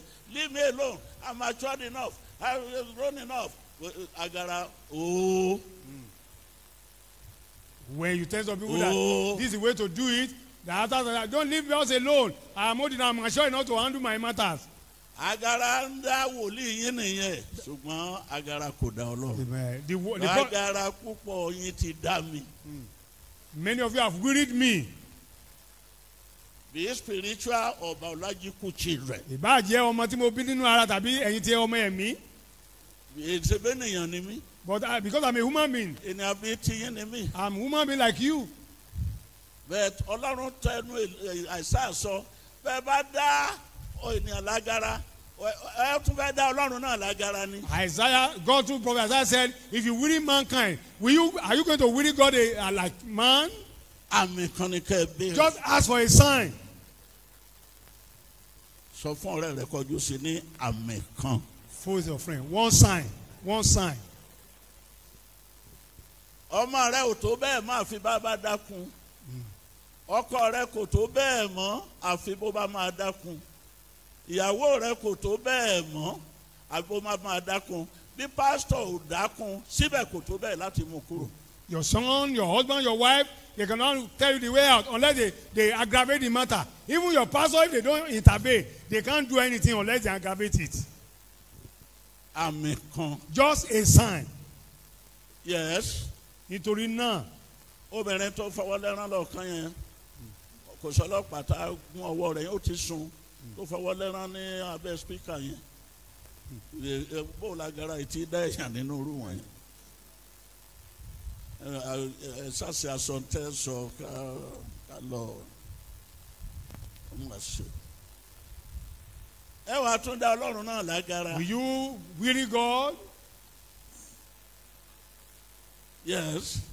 Nítorí náà Olúwa tìkára rẹ̀ yóò fún yín ní àmì kan. Wàyí o ẹ wá béèrè o ẹ ò béèrè oh my God ẹ béèrè o ẹ ò béèrè o àánú yín ń ṣe mí fúnra rẹ̀ á fún yín ní àmì kan.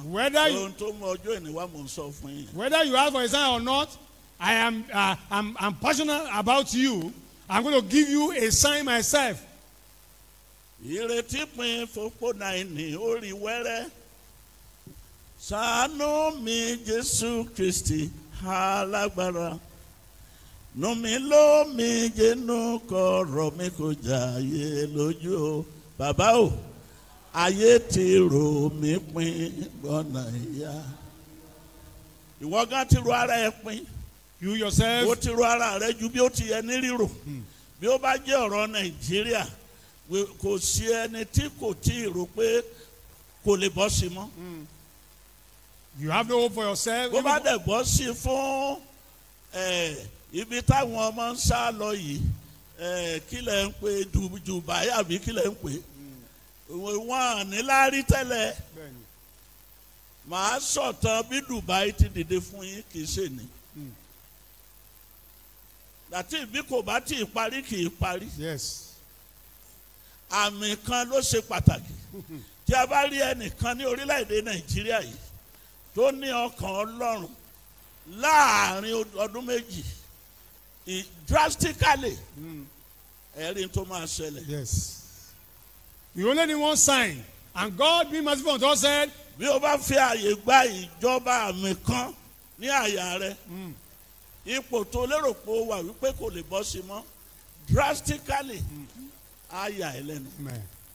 But ìran ẹ máa wá ràn kiri ó ti ohun gbogbo yẹ wọ́n ní ó yẹ ó ní gbogbo kó dáwọ́ aró wọ́n ní kò yẹ àtọ̀ọ́lé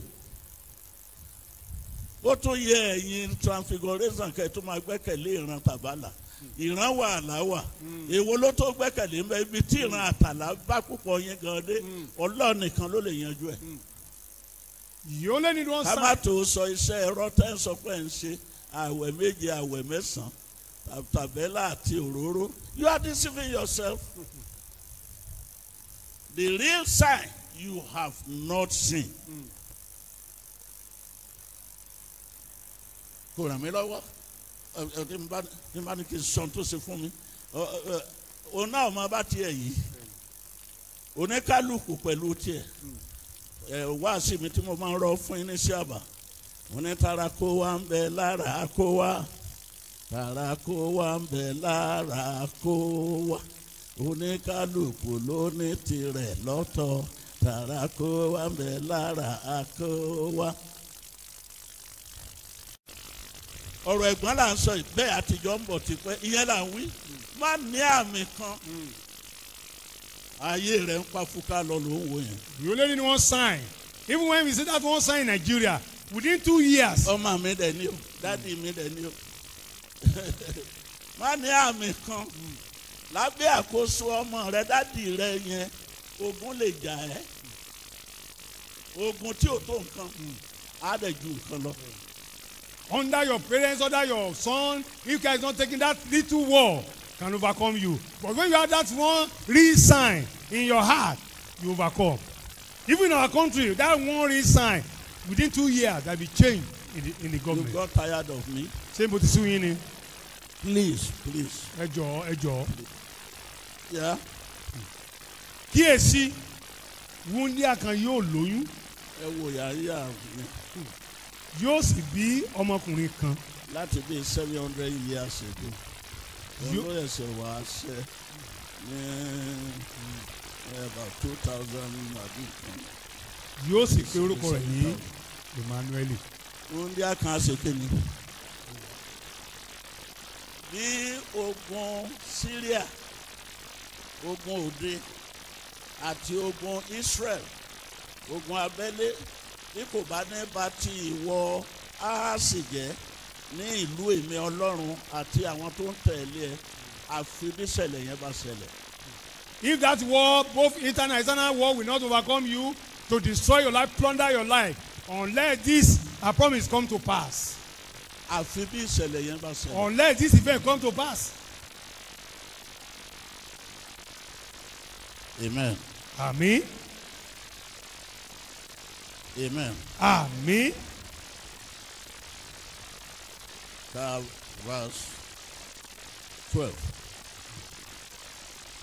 Ṣùgbọ́n a sì wí pé èmi kì yóò béèrè. Ó ti dáhùn lẹ́ẹ̀kan. Bẹ́ẹ̀ni sà. Amen. Àmín. 13 and 14. Lẹ́ka tán yẹn.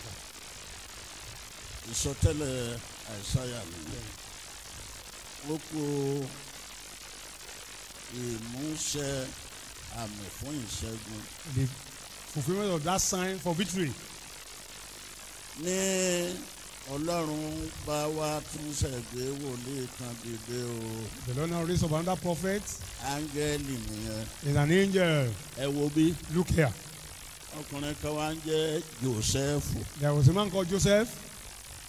Kí lorúkọ rẹ̀ o? Joseph. Màmá tó fọwọ́ ti tó forí ti ògiri yẹn. That woman supporting her head. Kí lorúkọ ọkùnrin yẹn? Joseph. Ní ọ̀rọ̀ báyìí ni obìnrin kan ń gbọ́ tí wọ́n ń pè ní Maria. Ọ̀rọ̀ áńgẹ́lì. Ni oyún bá déédéé. Obìnrin yìí kò dẹ̀ tí ì délé ọkọ. You got tired of me? No, sir. Kò tí ì délé ọkọ. Láńgẹ́lì bá wọlé wọn lọ́jọ́ kìí. That's a young lady without husband, still virgin. And he had the word of the angel.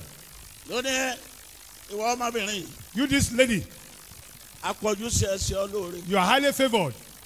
Ohun tí Àìsáyà tí Ọlọ́run tẹnu Àìsáyà wí. What God said to Isaiah. Ni Ọlọ́run bá tún tẹnu yẹn sọ pé wo ìwọ ni ó mú ló gbé ọ̀rọ̀ yẹn jáde o.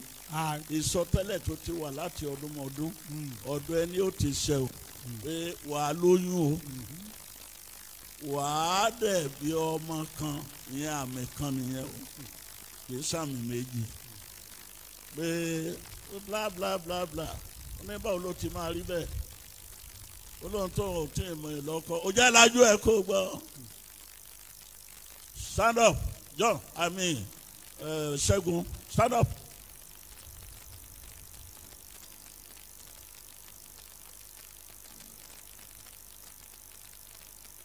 Ohun tí kò jẹ́ kó tí ì bọ́ sí fún púpọ̀ yín ó ní pé ọ̀rọ̀ kò gba etí ó ń gbetí yín wọlé bẹ́ẹ̀ kò dúró nínú. Ohun tí ìmọ̀ ìjìnlẹ̀ yín kò lè ṣe ohun tí ọdún orí yín kò lè ṣe ohun tí sàtífíkèétì yín kò lè ṣe ohun tí bàbá pásítọ̀ àwa prọfẹ̀tì yín kò lè ṣe. Áńgẹ́lì kọ́ ló fún Màríà lóyún ọ̀rọ̀ Ọlọ́run lẹ́nu áńgẹ́lì ni kí ló ń ṣe ẹ̀yin ìran yìí tí ìgbẹ́kẹ̀lé yín tó wà nínú mìíràn láti bọ́ lónú ogun láti ṣẹ́gun tàbí láti ṣe rere kí ló ń ṣe ẹ̀yin ìran yìí ẹ̀yin ò mọ̀ wípé nígbà tí ọ̀rọ̀ Ọlọ́run bá dúró nínú yín ó ní ó máa ń ṣe é ṣe kì í ṣàfọgbọ́n ṣe Joseph kọ́ ló bá Maria sùn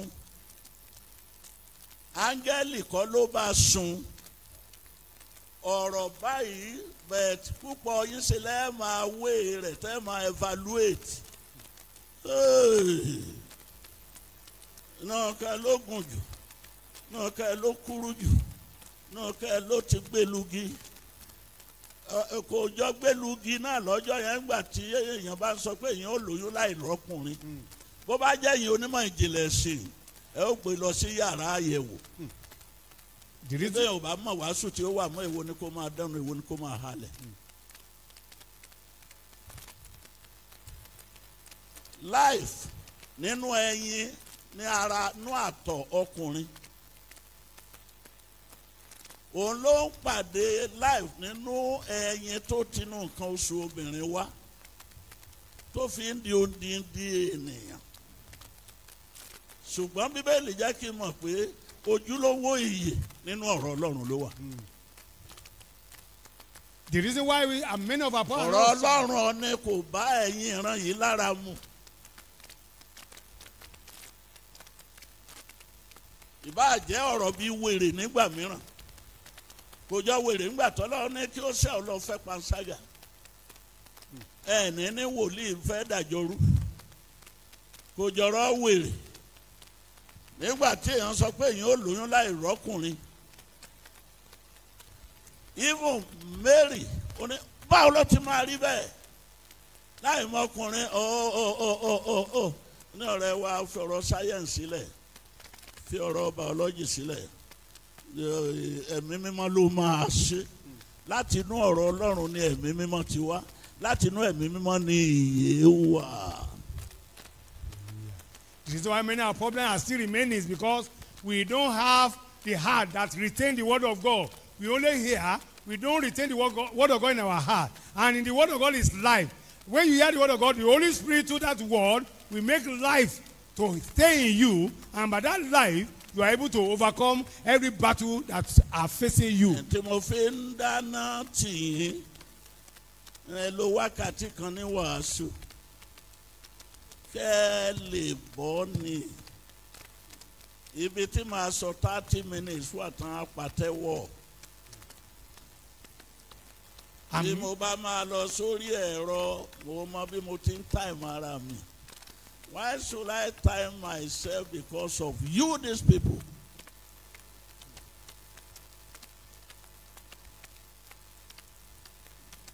Ayé àfi mi ṣe yẹ̀yẹ́ bí a dá níta má dá nílé ohun tí mò ń sá fún nìyẹn. I make concerted effort. I make every conscious effort to make sure that things are well with you. And that's why I spend most of the time teaching you the word of God. I know how I can make 30-minute message and we'll go away. But I want the world to know that people that are here with me are especially made of God. Inú mi dùn sí ìwà Ọlọ́run nítorí iṣẹ́ ọwọ́ rẹ̀ nígbà tó lè wí pé ẹ béèrè àmì máa fún yín lámì. Now I'm happy to watch the work of God. When God said, whether you have for a sign or not, I'm going to give you a sign. Ẹ dìde kẹ́ẹ̀kan sára sí Ọlọ́run. Let's stand up, let's give glory to the name of the Lord. Appreciate him. Kẹ́ ẹ má bàa sọ mí lẹ́nu. So that you will not. Ẹ fẹ́ àmì ẹ fẹ́. Whether you have look for sign or not, fún yín. I will give you a sign. Bí ènìyàn kọ́ lọ́lọ́run. That's it. Ẹ fẹ́ o ẹ fẹ́ o. Whether you like it or not. Màá sọ débi tí Ọlọ́run ní ọ̀kárẹ̀ Odejobi. I will speak to the point that God say, oh, well done my son. Ẹ jókòó. Sit down.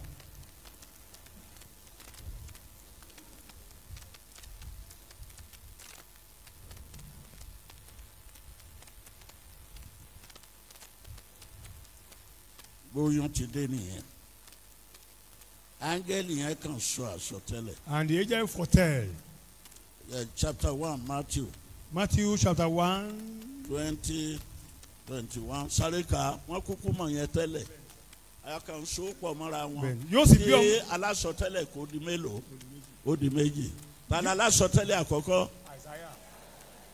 Alásọtẹ́lẹ̀ kejì. Áńgẹ́lì. Áńgẹ́lì. Yes. Yóò sì bí ọmọkùnrin kan. Yeah. Jésù ni ìwọ yóò pe orúkọ rẹ̀. Ọmọkùnrin mélòó?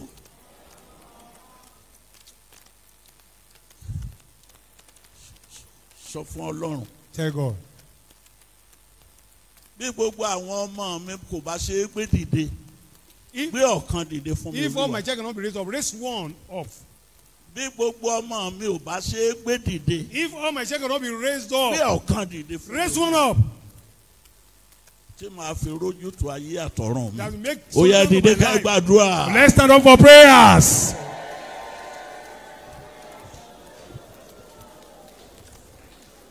Kàkà kí n bẹ́gbẹ̀rún ọ̀bùn. N bá bí ọ̀kan ṣoṣo ọ̀gá. Máa fi yan ayé lójú, máa ro ń gbéraga. In the name of Jesus.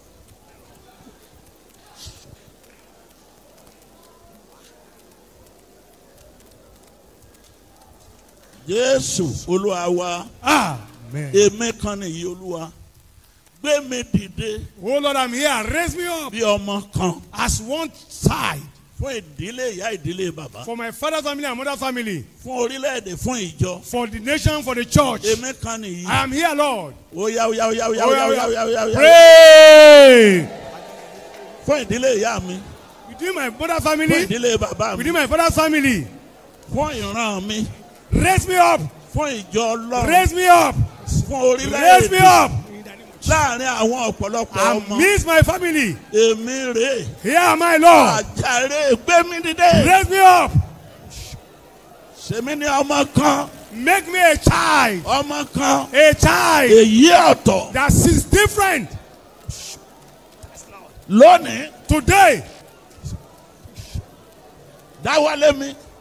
lay your hand on me. Èmi gan ni kó lò fún ìdílé ìyá. Use me for my family. Èmi ni kó lò fún ìdílé bàbá. Use me for my father's family. Èmi ni kí o lò fún ìdílé aya mi. Use me for my mother's family. Lò mí fún ìdílé ọkọ mi. Use me for my husband's family. Àwọn tógun ti gbé mi. And those that have been swallowed by Àwọn war. tógun ti gbé mi. Those that have been swallowed by war. Lò mí fún ìkóyọ wọn. Use me for their rescue. Bí o ti lo Jésù fún ìkólọ ayé. I should use Jesus for the salvation of the whole world. Dáwọ́lé mi o Jésù. Dáwọ́lé mi o bàbá. Má jẹ́ n wà bákan náà mọ́. Nínú ọrọ̀, nínú ọlá. In honor, in words, Nínú ọgbọ́n, nínú ìmọ̀ àti òye. in wisdom and knowledge and understanding. Nínú ìwà bí Ọlọ́run. In holiness. Ayọ̀ àwọn ọmọ yòókù. More than other children. Dáwọ́lé mi Olúwa. Oh Lord, raise me, lay your hand upon me. Dáwọ́lé mi Olúwa. Raise your hand upon me, Lord. Kí ayé kó mọ̀ mí yàtọ̀. So that I may be different among others. Ẹlẹ́gàn ìbá wà. Whether there is wide wind, Ẹlẹ́gàn ìbá wà. whether there is corners, Dáwọ́lé mi. lay your hand upon me.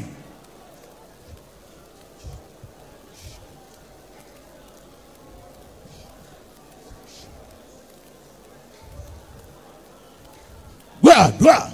Jésù Olúwa wa. Amen. Ẹ jókòó kù ìṣẹ́jú díẹ̀.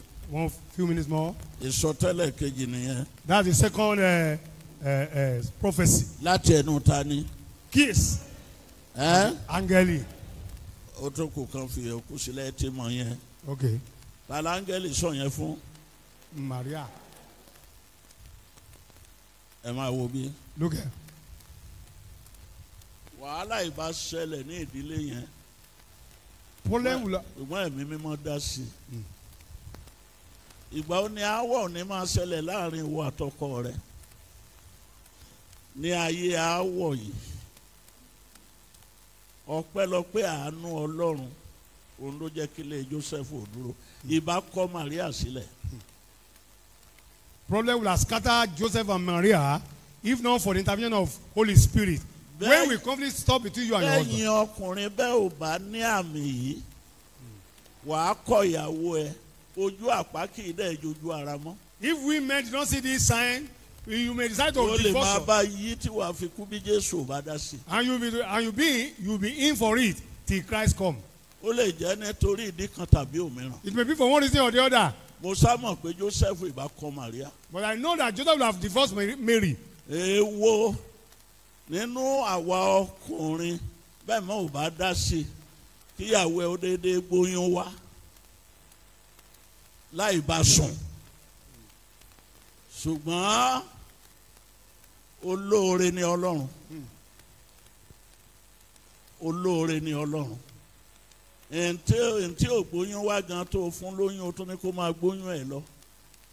Ètò kì mọ́lẹ̀. Ìmí ìbímọ ó ní kó máa lọ tòun tọmọ. Torí ẹ̀mí mímọ́ ò dá sọ̀rọ̀ ayé rẹ̀. Ìbá dá sí ò bá mọ ìdí tí ò fi ẹ kó lè dànù. Bó burú jù bẹ́ẹ̀ lọ. Who among us men will have... Ṣé mò ń sọ̀rọ̀? Yes, sir. Abẹ́ bá tẹ̀ ní mi sọ. Yes, sir. Yes, sir. That your wife just brought a pregnancy. And they say, well, it's Holy Spirit that gave her that pregnancy. I know. Ọkùnrin wo lágbà ìwọ̀sí débẹ̀ tí kò ní ya wèrè? Who among men will take that insult without becoming mad? Ṣùgbọ́n túláàsì kì í wà nílùú. Kọ́lọ́run kó má mà nípa ẹ̀. There's no trouble without the knowledge of God. Áńgẹ́lì kan ṣoṣo yìí olóyanjú ọ̀rọ̀ nípa ẹ̀mí mímọ́. Jósẹ́fù ojú ayé ni áńgẹ́lì ti bá Màríà sọ̀rọ̀. Ojú àlá ni áńgẹ́lì ti bá ọkọ sọ̀rọ̀. Olóorun lọkùnrin. Praise the Lord. Hallelujah. Ó ra àwọn ìyàwó ń gbà mí. Sẹ́ni jẹ́ gbàdúrà ni. Lóru fi mí lẹ̀ jẹ́ ń sùn. Ṣé bá ti máa sọ bọ̀lọ̀kù nìyẹn? Ṣùgbọ́n obìnrin tó rí ẹ̀ pé wọ́n ìsún ojú ayé láńgẹ́lì tí máa ń bá wọn sọ̀rọ̀ kì í ṣojú àlá. Ojú àlá ni áńgẹ́lì lọ bá Joseph. Bó o bá kọ obìnrin yẹn ló dáràn. Ó gbé tó wà nú ẹ̀ kò déédéé. Kò déédéé. Ó bá kọ́ àádẹ́ pa ẹ́. The same agent solved the problem. Yà á fà á mọ́ra. Went to the man the dream and told him that. Kí lẹ̀ ń fọ̀rọ̀ home pé ẹ gbọ́dọ̀ má ṣe retreat ni ẹ má ṣe seminar. Bẹ́ẹ̀ mi mímọ́ ò kọ́ yín dé seminar láti seminar báyìí ní ilé yín á ti dàrú. Without the intervention of Holy Spirit concerning home matters, if you go to 100 seminar, from that seminar you will. Ẹ gbọ́dọ̀ má ṣe seminar o. I'm not saying you should not do seminar. Bẹ́ẹ̀ mò ń bá ẹ sọ òtítọ́. But I'm telling you the bitter truth. Wàá rí ìdí tó fi gbọ́dọ̀ kọ ìyàwó rẹ̀ dànù. You see the reason why you must. Bó ti wù kó jẹ́ áńgẹ́lì tó. No matter how angel she is. Bẹ́ẹ̀ mọ́ ò bá dẹ̀ dá sí wa ya wèrè. If Holy Spirit don't intervene, you become mad. Stambo corruption in a thunder hackers. Torí àmì yẹn kò gbọ́dọ̀ máa hàn. Because that sign must show. Àmì yẹn gbọ́dọ̀ yàtọ̀ sí àwọn àmì tó ti hàn tẹ́lẹ̀. That sign must be different from other signs that have been seen. Okay. Jẹ́ kí n yọ̀ǹda yín. Ẹ̀yin tẹ́ ẹ bá fẹ́ ẹ pàdé mi ní abúlé Ẹ̀gbá ní ìrọ̀lẹ́ ọ̀la. Láti fún ẹ ní omi àmì náà. Màá bá yín sọ̀rọ̀ lórí ìràwọ̀ kan ṣoṣo láàrin àwọn ìràwọ̀ yòókù. Màá bá yín sọ̀rọ̀ lórí ohun tí jẹ́ star ayé ẹnìkọ̀ọ̀kan yín. Àmì star.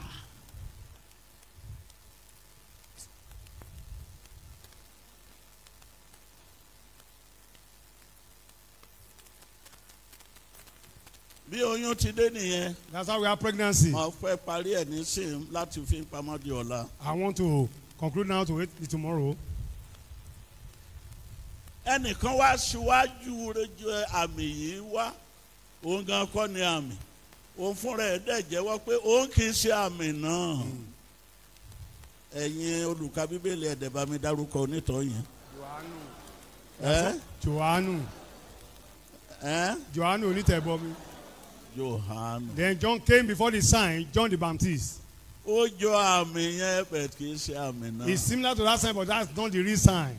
Mo fẹ́ fi pamọ́ di ọ̀la níbi tí mo bá yín dé yìí.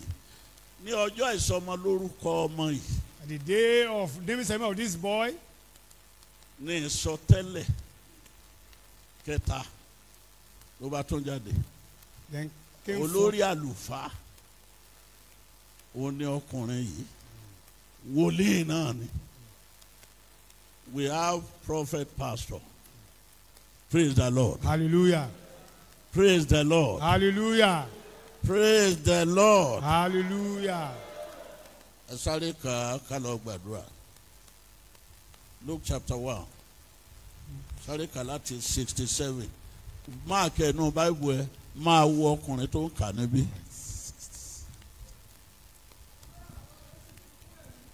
Jẹ́ kó kà á sí microphone. Sakaraya bàbá rẹ̀ sì kún fún ẹ̀mí mímọ́. Gbogbo yẹn wí bẹ́ẹ̀. Bàbá ta ni? Bàbá jò. Ohun tó yẹ kí John kò jẹ́ nìyẹn. Atọ́nà ṣe. Yálà a fi orúkọ bẹ́ẹ̀ pè ẹ́. Torí dádì rẹ̀ ó kún fún ẹ̀mí mímọ́. Ní ọjọ́ ìsọmọlórúkọ rẹ̀. On the day of his naming. Ní John yìí. This James John. Yes. Yes. Sakaraya bàbá rẹ̀ sì kún fún ẹ̀mí mímọ́. Ó sì sọ tẹ́lẹ̀ ó ní olùbùkún ni Olúwa Ọlọ́run Ísírẹ́lì nítorí tí ó ti bójú wò tó sì dá àwọn ènìyàn rẹ̀ nídè. Olùṣèkìní. Olùbùkún ni Olúwa Ọlọ́run Ó Ísírẹ́lì. bójú wò pé akíní ogun ló máa bà tiwọn jẹ́. Síríà ti dìde sí wọn. Ẹ̀yà wọn náà, ẹ̀yà Dáfídì tọmọ bàbá wọn, ó ti dìde sí wọn. Ó náà béèrè àmì, wọn láwọn ò lè béèrè àmì mọ́, ó ti bọ́. Bẹ́ẹ̀ tó olùbùkún ni. Aláàánú ni. Yes. Ó bójú àánú wò wọ́n. Yes. Ó sì ti gbé ìwo ìgbàlà sókè fún wa. Hallelujah. Hallelujah. Jésù ló ń reverse yẹn o. He's talking about Jesus here. Ìwo ìgbàlà. Ẹ̀kọ́ ti bá ń sọ̀rọ̀ lórí ìwo pẹpẹ rí. Bẹ̀tọ̀dún yẹn ti pẹ́. A hall of salvation for the house. Ìwo pẹpẹ. Pẹpẹ. Ohun tí ó wà fún. N bá tún ráyè fún ní lecture. Ìwo pẹpẹ. Horn of the altar. Ó ti gbé ìwo kan sókè. Praise the Lord. Hallelujah. Oṣù mẹ́fà ó ní Jòhánù dẹ̀ fi ju Jésù lọ́jọ́ orí. Yes. John was 6 months older than Jesus. Bẹ̀tọ̀ pẹ́lọpẹ́ àmì kan yìí ni ò jẹ́ kí Jòhánù kó di ọyún sínú Elizabeth. It's the same. Torí ọjọ́ tí Jésù wọnú Màríà látẹnu áńgẹ́lì, òun ló lọ kí fámìlì ni wọ́n. Ló bá lọ kí ìyẹn ní ibo leléyìí ti dé bá mi. Mo gbọ́ ohun kíkì rẹ, ọlẹ̀ sọ nínú ọlẹ̀ yẹn ti di ọyún tẹ́lẹ̀. Wíárà John ti di ọmọ oṣù mẹ́fà. Ayọ́nilẹ́nu ni John. Ó ti di oṣù mẹ́fà nínú ìyá ẹ̀. Síbẹ̀ sì gidi ni. Ṣùgbọ́n àmì yìí bí Màríà kàn dé tí ẹ̀ ǹlẹ́ ń bẹ̀ yẹn o. Elizabeth ni mo gbọ́ ohun kíkì rẹ. Ọlẹ̀ ṣe kí ni? Ó sọ nínú mi. Kò sọ mọ́ tẹ́lẹ̀. The same that Ó sign. ti di ọyún, ó ti di ọyún. John was 6 months without sign. Inú oyún ni Jòhánù ìbákú sí. The sign went to greet the mother Elizabeth, and John came back to life. If not for that sign, John would have died right within the womb. Ìbá yọ ìyá ẹ̀ lẹ́nu. He would have troubled his mother. Ìyá ìbá máa gbé kiri oyún àní ìbí. The mother would have been carrying from one place to the other. It would have become stillbirth.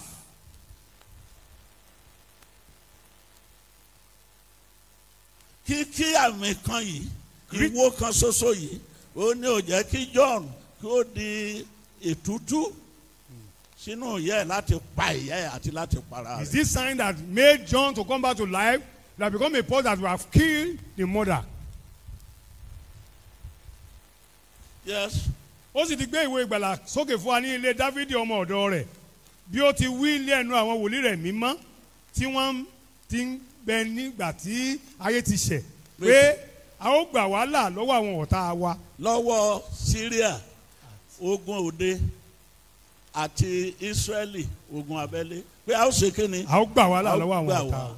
léèní ni ọ̀rọ̀ náà ṣe láyé. amen. àti lọ́wọ́ gbogbo àwọn tí ó kórìíra wa. àti gbogbo àwọn tó ṣe kí ni. tí ó kórìíra wa. mi ò ní gbàgbé ọdún kan tí mo wọ sí àbá wọ́n pè mí fún ìṣọ́òru ńlá kan òjò kan wá rọ̀ tí kò ṣẹlẹ̀ rí wọ́n pè mí láti mínísítà ní ìṣọ́òru òjò yẹn ò jẹ́ kí èmi gan ó tètè nígbà tí mo máa wọ sí àbá omi dé dodo báyìí mi ò mọ̀ bọ́yá ẹ̀yin tí ẹ wà pẹ̀lú wá sì wà nígbà náà bí mo ti wọ chọ́ọ̀chì báyìí nítorí ogun èṣù okay Ìjẹ̀bú okú àìgbàgbé God bless you. amen. òjò yẹn ò dẹ̀ dá bí mo ti wọ chọ́ọ̀chì báyìí mi ò ní dárúkọ ọmọ ìjọ jẹ́ kí n dárúkọ nísìnyí. arábìnrin kan wà tó jẹ́ ìyàwó akọrin ní chọ́ọ̀chì yìí ìyàwó Agúnbíadé àbí kí lorúkọ ẹ̀ àwọn olórántí Agúnbíadé ojú mi ti rí lọ́rọ̀ ìjọ díẹ̀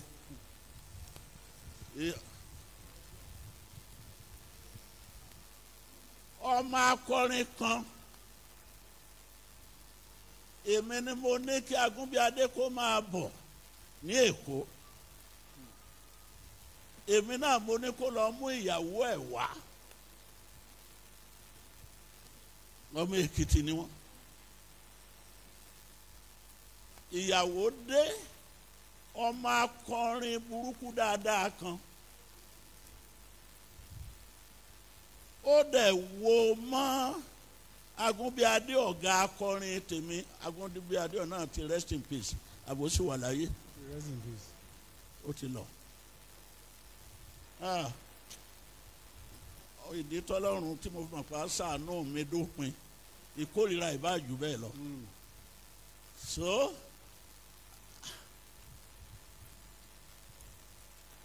ọmọ yìí dẹ̀ wo mọ́ ọ̀gá akọrin àgbà tó falẹ̀ pa ó dẹ̀ gba ọkọ ó dẹ̀ gba Agúnbíadé ọ̀gá akọrin nínú ìjọ tèmi ó dẹ̀ gbà mọ́ ìyàwó tèmi ní kó máa bọ̀ láti Èkìtì lọ́wọ́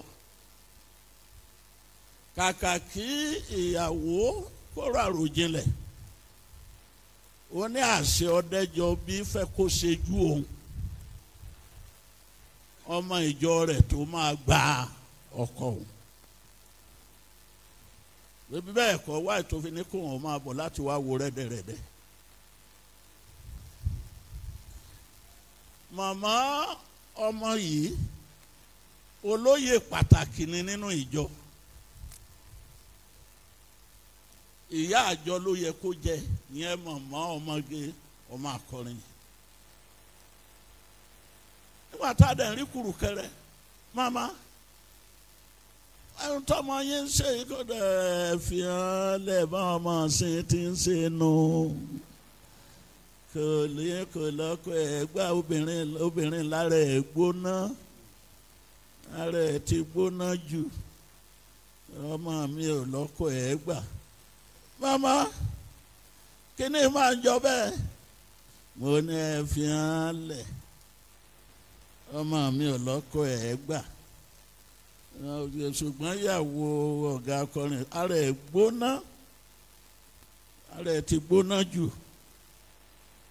lákòótán ọjọ́ kan ni ọ̀gá akọrin mi kẹ́rù háù ó dẹ̀ lọ bá arábìnrin ẹ̀yin tó ẹ̀gbọ́n díẹ̀ ti mọ̀ ta ni mò ń bá wí bẹ́ẹ̀ tí má fi ṣe yẹ̀yẹ́ ìwọ náà ṣọ́ra ẹ̀ nínú ìjọ tẹ́nu mi ń gbẹ tí ìtọ́ ń gbẹ yìí ojú ti rí tó. agara fẹ́ máa dá mi. Because bára alẹ́ ẹni bá ń jẹ kòkòrò wọ́n ní bẹ́ẹ̀ yóò bá sọ fún un ní òrùwẹ̀rẹ̀ ò ní jẹ́ ó sùn èwo ni ká sọ fún ni kí òrùwẹ̀rẹ̀ ó má tún jẹ́ ká sùn ayé èṣù mi.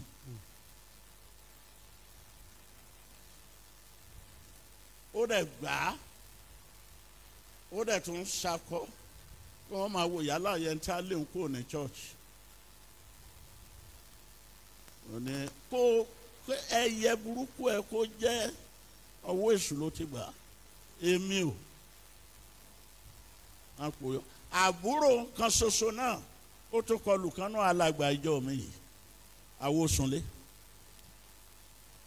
ẹ jẹ́ ṣọ́ra ẹ̀yin alàgbà wọ̀nyí ẹ má ṣe burú jẹrẹjẹ tẹ́ ẹ bá múra sádùá ta ló mọ̀ wípé ẹnikẹ́ni lè jẹ́ àwòsùnlé lẹ́yìn mi àbúrò ọmọ yìí ó dẹ̀ tún bàtà àwòsùnlé jẹ́. Pẹ̀lú atótónu wọ̀nyí ìyàwó tó fẹ́ràn mi Awósùnlé ìyàwó ẹ̀ ló kọ́kọ́ gbé ọkọ̀ fún mi rí ó kórìíra mi jù gbé àtàn lọ ó nítorí bí mi ò bá fọwọ́ sí ntọ́kọ òun ṣe pé ọkọ ò tó bẹ́ẹ̀ torí ó máa ń gbọ́ tèmi òótọ́ dẹ̀ ni agara ń dá mi agara ń dá mi mélòó láàrin yín náà.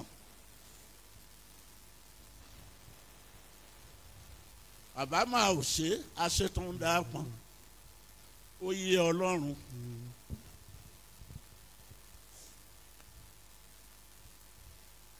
má ṣe bí má ṣe kí lẹ ṣe bó bá dẹ̀ tó délẹ̀ tán ẹ ṣe láti máa wòran.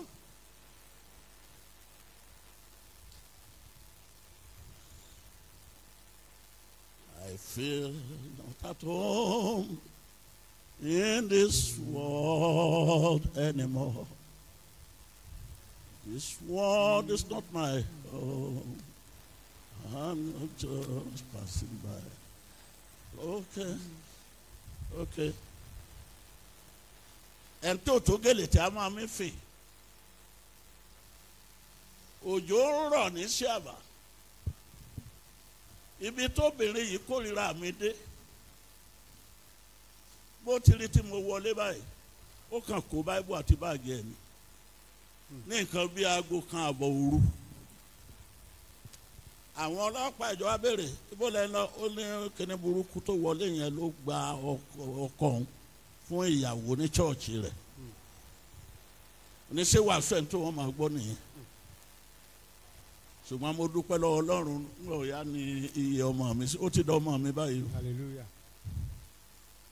Ìyàwó Awósùnlé náà tó ti bí mo lọ London á wá mi kàn torí bó ti bẹ́gàn yẹn ti tó mo tún ṣe òkú ọkọ ẹ̀ mo kó yín dání lọ sí Ilé Ifẹ̀ torí kì í ṣe ayọ̀ mi ó níbi tó parí àjò sí bàbá mú àánú Ọlọ́run kúrò ibo lọ́mọ mi ń lọ alàgbà. Ẹjọ́ dádì pọ̀ yóò bá wa pọ̀ nǹkan.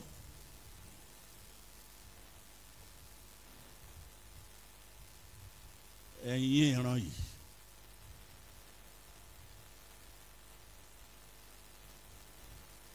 I am becoming weary because of turn of events, things that I'm supposing to do, and I talk to you every now and then, making the word of God to your understanding. But when I look at the attitude you put up at times, I'm becoming weary. You, this generation, I need you to listen, attend to all the word, and take action. And let your attitude prove to the point that you listen and the word I'm talking to you is bearing fruit. Bí ìràwọ̀ kan ò bá dá sí ẹ rí pé àgàrà dá mi, ènìyàn ni mí. If one side don't intervene, I am becoming weary because I'm human being like you. Ọmọ ìdílé mìíràn tí mo ti lo wákàtí lórí ọ̀rọ̀ wọn ọdún wo lẹ ti fẹ́ra ọmọ mélòó lẹ ti bí báwo lẹ ti wá jọ ń gbénu lé bí èkúté àtológbò yìí ìkọ̀ ọ̀dàn ni. I need somebody that spend time. Winter we call that. Dìde Baba John stand up ẹ̀yin kọ́ bàbá ọjọ́ yẹn ni stand up ìwọ jókòó.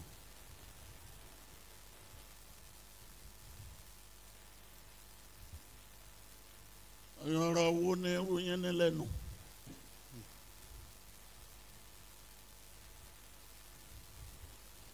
à ń sọ̀rọ̀ ó tún sọ̀rọ̀.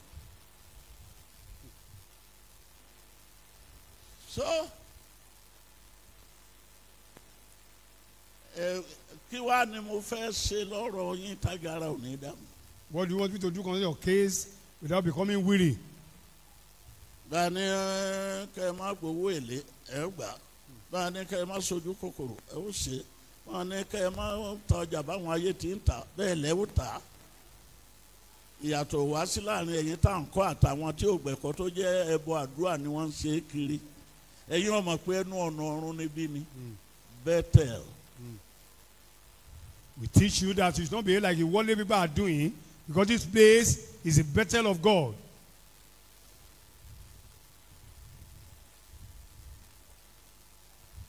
Sakaraya ó bá bẹ̀rẹ̀ sí sọ tẹ́lẹ̀ ó bá rí fa yẹn sáré kàkà lọ gbàdúrà. Láti ṣe àánú tí ó ti lérí fún àwọn bàbá wa.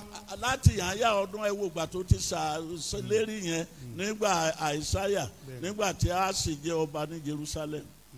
Àti láti rántí májẹ̀mú rẹ̀ mímọ́ ara tí ó bú fún Abrahamu bàbá wa pé òun ó fi fún wa láti gbà wá lọ́wọ́ àwọn ọ̀tá wa. Ẹ jẹ́ kọ́ ọmọ kan hallelujah kan.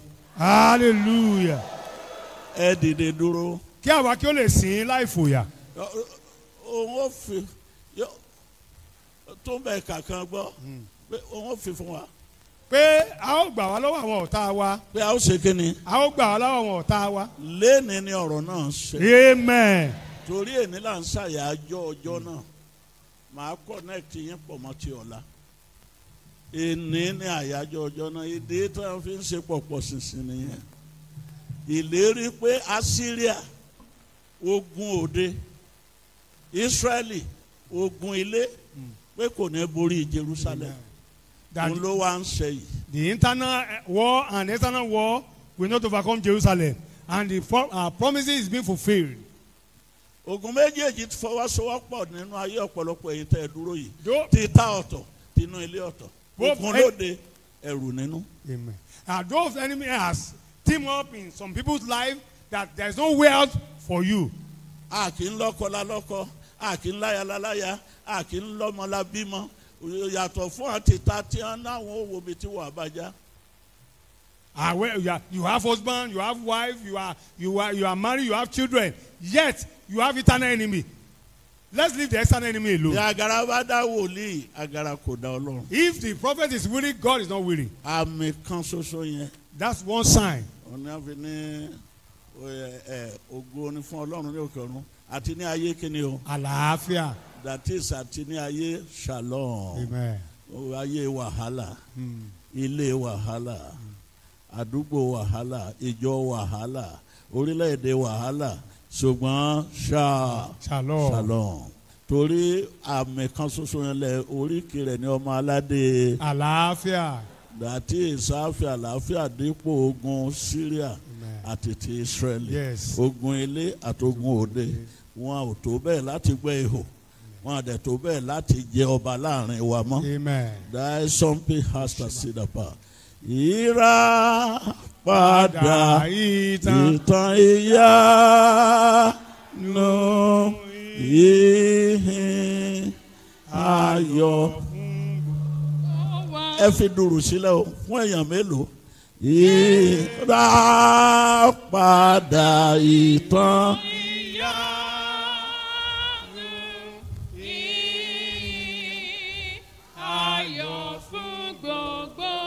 So gbogbo wa ni kì í ṣe Israeli nìkan mọ́.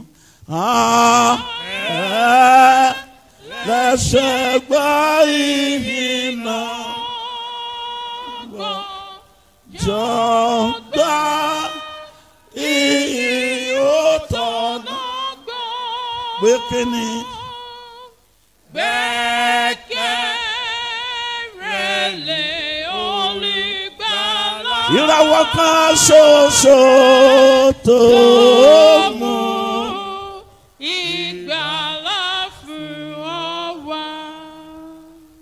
ẹ̀ṣẹ̀ ẹ̀ṣẹ̀ kí yóò lè jọba wá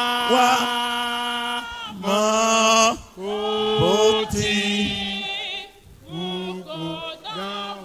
ogun ilé nìyẹn o, ogun nínú wa torí Kristi ti fira padà ra ẹ̀ṣẹ̀ run fún wa. Gbogbo ènìyàn ẹ̀ṣẹ̀ gba ìyìn náà gbọ́ gbọ́ ìyìn ó tọ̀nà gbọ́. Gbogbo yín gbẹ́kẹ̀lé olùgbàlà rẹ̀ tó mú ìgbàlà fún ọ wá. Orin tọkọ ti fojú ẹ rí òun ló ń bá yí dè. Look at the experience of your husband. Orin tíyàwó ti fojú ẹ rí. Look at your encounter with your wife. Òun ló ń bá yí yẹn. And that is the problem you are now. Orin tí ọmọ ti fojú ẹ rí. Look at the encounter you have with your children. Òun ló ń bá yí yẹn. And that is what you are. Gbogbo ọ̀nà náà ti try pé kó o bọ́ ṣùgbọ́n ta ló tó bẹ́ẹ̀ Elijah ló tó bẹ́ẹ̀ ní àbí Èlíṣà Mósè ní àbí Joshua. You have tried all means, all prophets, Moses, Isaiah, Elijah, but no to happen. Tó bá jẹ́ èmi ni ó yẹ kó o ti bọ̀ torí mo gbìyànjú díẹ̀ lórí ọ̀rọ̀ rẹ náà. If it's me, you're supposed to have been delivered because I tried my best over you. Àmì kan. Just a sign. Lọ́run ní kí Àìsáyà kò sọ fún Ahaz. Àmì kan láyanjú ọ̀rọ̀ yẹn. That only a sign will solve the problem. Ẹ pe orúkọ Jésù. You call the name of Jesus Ní ẹ̀kan. just once. Àyájọ́ àmì kan là ń ṣe lénìí. We are celebrating that day of that sign. Kò dẹ̀ gbọ́dọ̀ má fi àmì náà hàn wá. That sign must show. Ìdí nìyẹn tẹ́ pe Jésù Then lẹ́ẹ̀kan. you call the name of Jesus once. Ó dẹ̀ kọ orin yìí. Then you sing song of praises. Méjì 2. sí Ọlọ́run fúnra rẹ̀. Unto God by yourself. Oya kọ́mọ. You.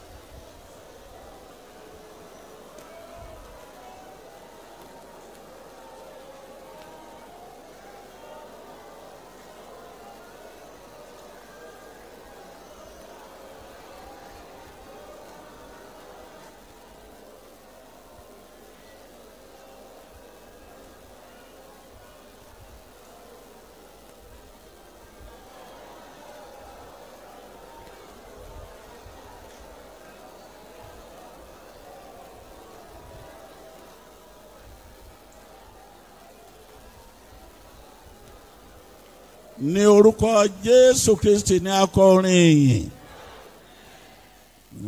Àwa irú ọmọ Israẹli tí a ti rà padà tí a ti rà gbogbo wa pátápátápátá. Ẹ kí ẹni tó gbà yìí là ṣe là. Ó lọ́ba ẹ ṣe lọ́ba ó ní ọba náà lọ́ba lọ́ba lọ́ba lọ́ba.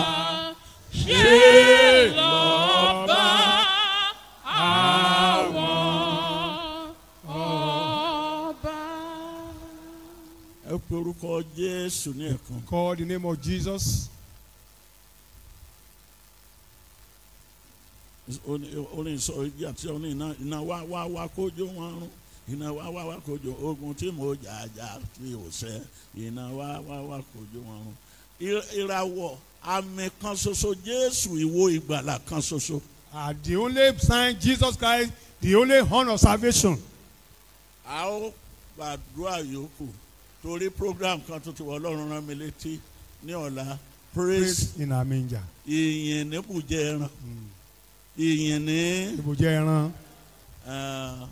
mo lè yá ní ìṣẹ́jú mẹ́ta láti farahàn. Bẹ́ẹ̀ Tuesday àárọ̀ Tuesday lè máa wá kẹ́ẹ̀dẹ̀ gbé omi tẹ́ ẹ bá gbà lé ní dání. So the program will be on Tuesday morning. Torí ó ní tọ́lọ́run fẹ́ ṣe ní Monday. They want to do something on Monday, so we connect it on Tuesday morning. Bring your water. Ìyìn ní ibùjẹ ẹran. Praise in our manger. Ẹ̀ẹ́dẹ̀ pé ibùjẹ ẹran náà lè máa lò kì í ṣe inú chọ́ọ̀chì kì í ṣe inú ekutu ọ̀kọ̀ọ̀kan. Bí wọ́n ti wá yìn ní ibùjẹ ẹran. Ìyìn bí Ọlọ́run anyway let me reserve it. So ẹ̀mí ẹ̀ kàn pè mí padà pé I must not model it together. Torí it's going to be special reason. Yes. For that praise in what? In a manger. In a manger. So àwọn akọrin tí ẹ̀ẹ́dẹ̀ create ìṣẹ́jú díẹ̀ fún àwọn akọrin ní orin Kérésìmesì wọn tí wọ́n kọ pé Jésù ní kọ́ mo fẹ́ gbọ́ bó jẹ́ ìṣẹ́jú méjìlá fún wọn láti present the church choir àwọn tó ní yẹn yé dáadáa. Ó ní kò sí kọ́kọ́rọ́ mìíràn. There is no other key. Jesus is our key of joy. Yes. Ó ní gbogbo kọ́kọ́rọ́ Elijah, kọ́kọ́rọ́ Elisha, kọ́kọ́rọ́ Mose, kọ́kọ́rọ́ gbogbo ẹ̀ náà lò kò sílẹ̀kùn náà. We use all key of Moses, key of Elijah, key of Isaiah. They didn't open the door. A fi kọ́kọ́rọ́ ìbí Jésù sílẹ̀kùn ní ibùjẹ ẹran. Amen. We are going to use the key of Jesus to open the door at praise in manger. Má jẹ́ ká ròyìn fún ẹ. Don't be told. O lè má ráyè jókòó. You will not find place to sit. Ó bá dúró. If you want to wait, you stand. Mo sá mọ̀ pé a ó yin Ọlọ́run ní ibùjẹ. Ìjẹ ẹran. Bá ọ̀dọ́ bá dẹ̀ ní àwọn ọ̀dọ́ làwọn fẹ́ rọ́lẹ̀ pa. Bẹ́ẹ̀ bá ti fẹ́ ọ̀dọ́ ẹ kó ka gan ni yẹn lọ sí Sheraton Hotel. Praise the Lord. Gbogbo àwa arúgbó la máa jọ yin Ọlọ́run ní ibùjẹ. Ibùjẹ ẹran. So mo ti sọ fún yín next time bóyá ibi tí wọ́n ti ń ta ẹran ní ojú ọ̀nà Òṣòdì yẹn ibi bíríìjì tẹ́lẹ̀ sí ọkọ̀ kan yẹn. Àbí kára. Ṣe sálà lẹ́ ń pẹ́ àbí kára. Mo ní ká lọ kára. Tàbí torí what is what doing at all? Wọ́n á dẹ̀ lọ dá sílẹ̀ ní ojú ọ̀nà express yẹn náà ibi tí wọ́n ti ń da màálù yẹn. Wọ́n á kàn wá bí pàlàpàlà kan. Ṣe bí ìyẹn ní bùjẹ ẹran lẹ́pẹ́ bùjẹ ẹran náà la máa wá káàkiri látọdún tó ń bọ̀. Praise the Lord. Kì í ṣe pàkọ́ mi mọ́ ẹran òpọ̀ ńbẹ̀ yẹn ẹran òpọ̀ níbi tá a ti ń ṣe yẹn tàbí kẹ́ ẹ lọ ra àwọn ewúrẹ́ kẹ́ ẹ so mọ́ bẹ̀ kẹ́ ẹ so bíi márùn mọ́ bẹ̀ kó tó di àkókò ní ọ̀la ẹ má gbọ́ ìgbà náà la mọ̀ pé bùjẹ ẹran la wà. Praise the Lord. Hallelujah. Praise the Lord. Hallelujah. So ẹ ó gbàdúrà. We are going to pray. Olúwa ìwọ ìgbàlà mi. Lord, my horn of salvation. Àmì kan ṣoṣo náà tí a rántí rẹ̀ lé. The only sign we are expecting. Ìwọ ni àmì náà. You are the sign. Fi àmì náà hàn mí. Show me that sign. Fi ìdí àmì náà múlẹ̀. Establish that sign. Màá fi àdúrà yòókù pamọ́ fún yín lọ́jọ́ Tuesday. I will keep the other prayer till Tuesday morning. Gbà mí lọ́wọ́ ogun tó ń jà mí nínú mi láàrin àwọn ẹbí mi àti àwọn eléso ènìyàn ní ayé. Deliver me from the war within me, within my family, and the external war all around me. Wọ́n fẹ́ gbẹ́ ihò. They want to dig a hole. Wọ́n dẹ̀ fẹ́ yan ọba. And they want to choose a king. Láti bà ayé mi jẹ́. To destroy my life. Láti bà Nàìjíríà jẹ́. To destroy Nigeria. Láti bà CAC jẹ́. To destroy Christ Apostolic Church. Church. Láti bà àjọ onígbàgbọ́ jẹ́. To destroy Christianity. Má gbà fún wọn. Don't allow them. Ṣebí ìwọ ló rán Àìsáyà. You send Isaiah. Pé ìmọ̀ wọn ò ní dúró. That their will will not stand. Ìmọ̀kímọ̀ kò máa gbọ́dọ̀ jọ.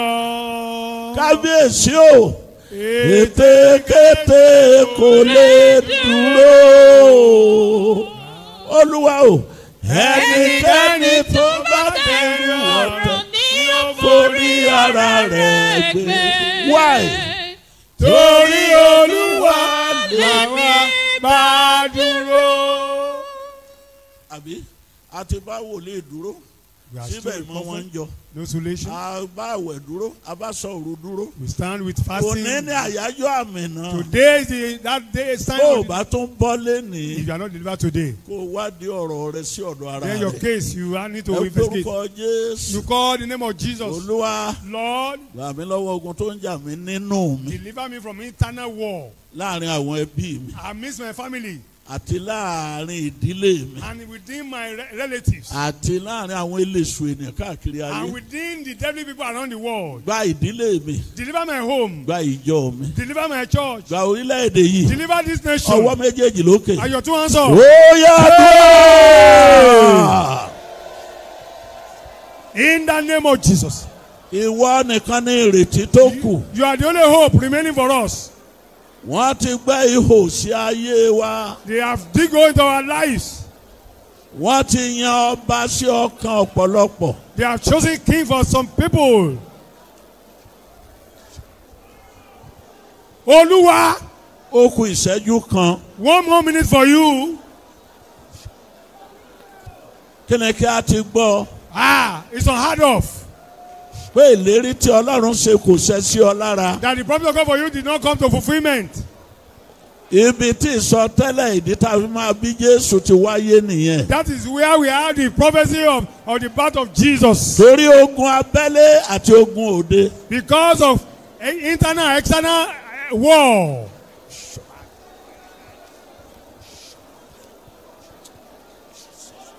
In the name of Jesus.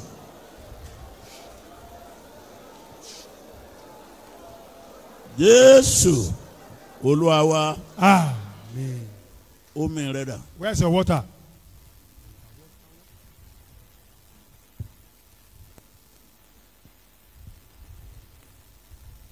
Sí orí rẹ̀. Bàbá mi àti Ọlọ́run mi.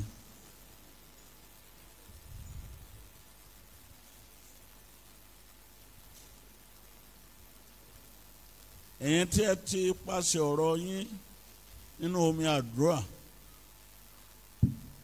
ní ìsọjí 1930 tẹ́ẹ̀dẹ̀ ṣe iṣẹ́ mánigbàgbé tó wà nínú ìwé ìrántí ti ìpamọ́ káàkiri àgbáyé ní Amẹ́ríkà dé ní eléni nípasẹ̀ apọ́stélì Ayọ̀ Babalọ́lá. Babalọ́lá ló ti lọ, ẹ̀yin wà láàyè. Ṣebí àmì náà tẹ láórì náà là ń kíyèsí léni yìí pé a ó gbà wá lọ́wọ́ àwọn ọ̀tá wa àti lọ́wọ́ àwọn tó kórìíra wa àti lọ́wọ́ àwọn tó ṣe inúnibíni sí wa. Bó o bá gbà wá, ta ni yóò tún gbà wá? A ti gba àwẹ̀, a ti ṣe sọ́ọ̀rù. Síbẹ̀ ogun kò dẹ́kun jà wá nínú àgọ́ ara ní orílẹ̀-èdè nínú ìjọ. Àgàrà dá àwa wòlíì rẹ̀. Àmì ọ̀hún náà là ń kíyèsí lénìí. Kì í ṣe bí ká má ṣaláì kíyèsí. Wò ó bí o ti fún mi ní orí ọ̀fẹ́ láti là á hàn wọ́n. Àtinú ayé mi àti ayé wọn. Ó dẹ̀ yẹ kó ní ìfìdímúlẹ̀ àti àmì tó dájú bí a di òmìnira. Ǹjẹ́ Ọlọ́run adámájẹ̀mú má dámájẹ̀mú? Ara tí o ti bú fún àwọn baba ńlá wa bí o ti tẹnu Sakaraya sọ bí a ó gbà wá lọ́wọ́ àwọn ọ̀tá wa. Tí áńgẹ́lì ní òní yóò gba àwọn ènìyàn rẹ̀ là kó nú ẹ̀ṣẹ̀ wọn. Àìsáyà wípé ó sọ pé kí a má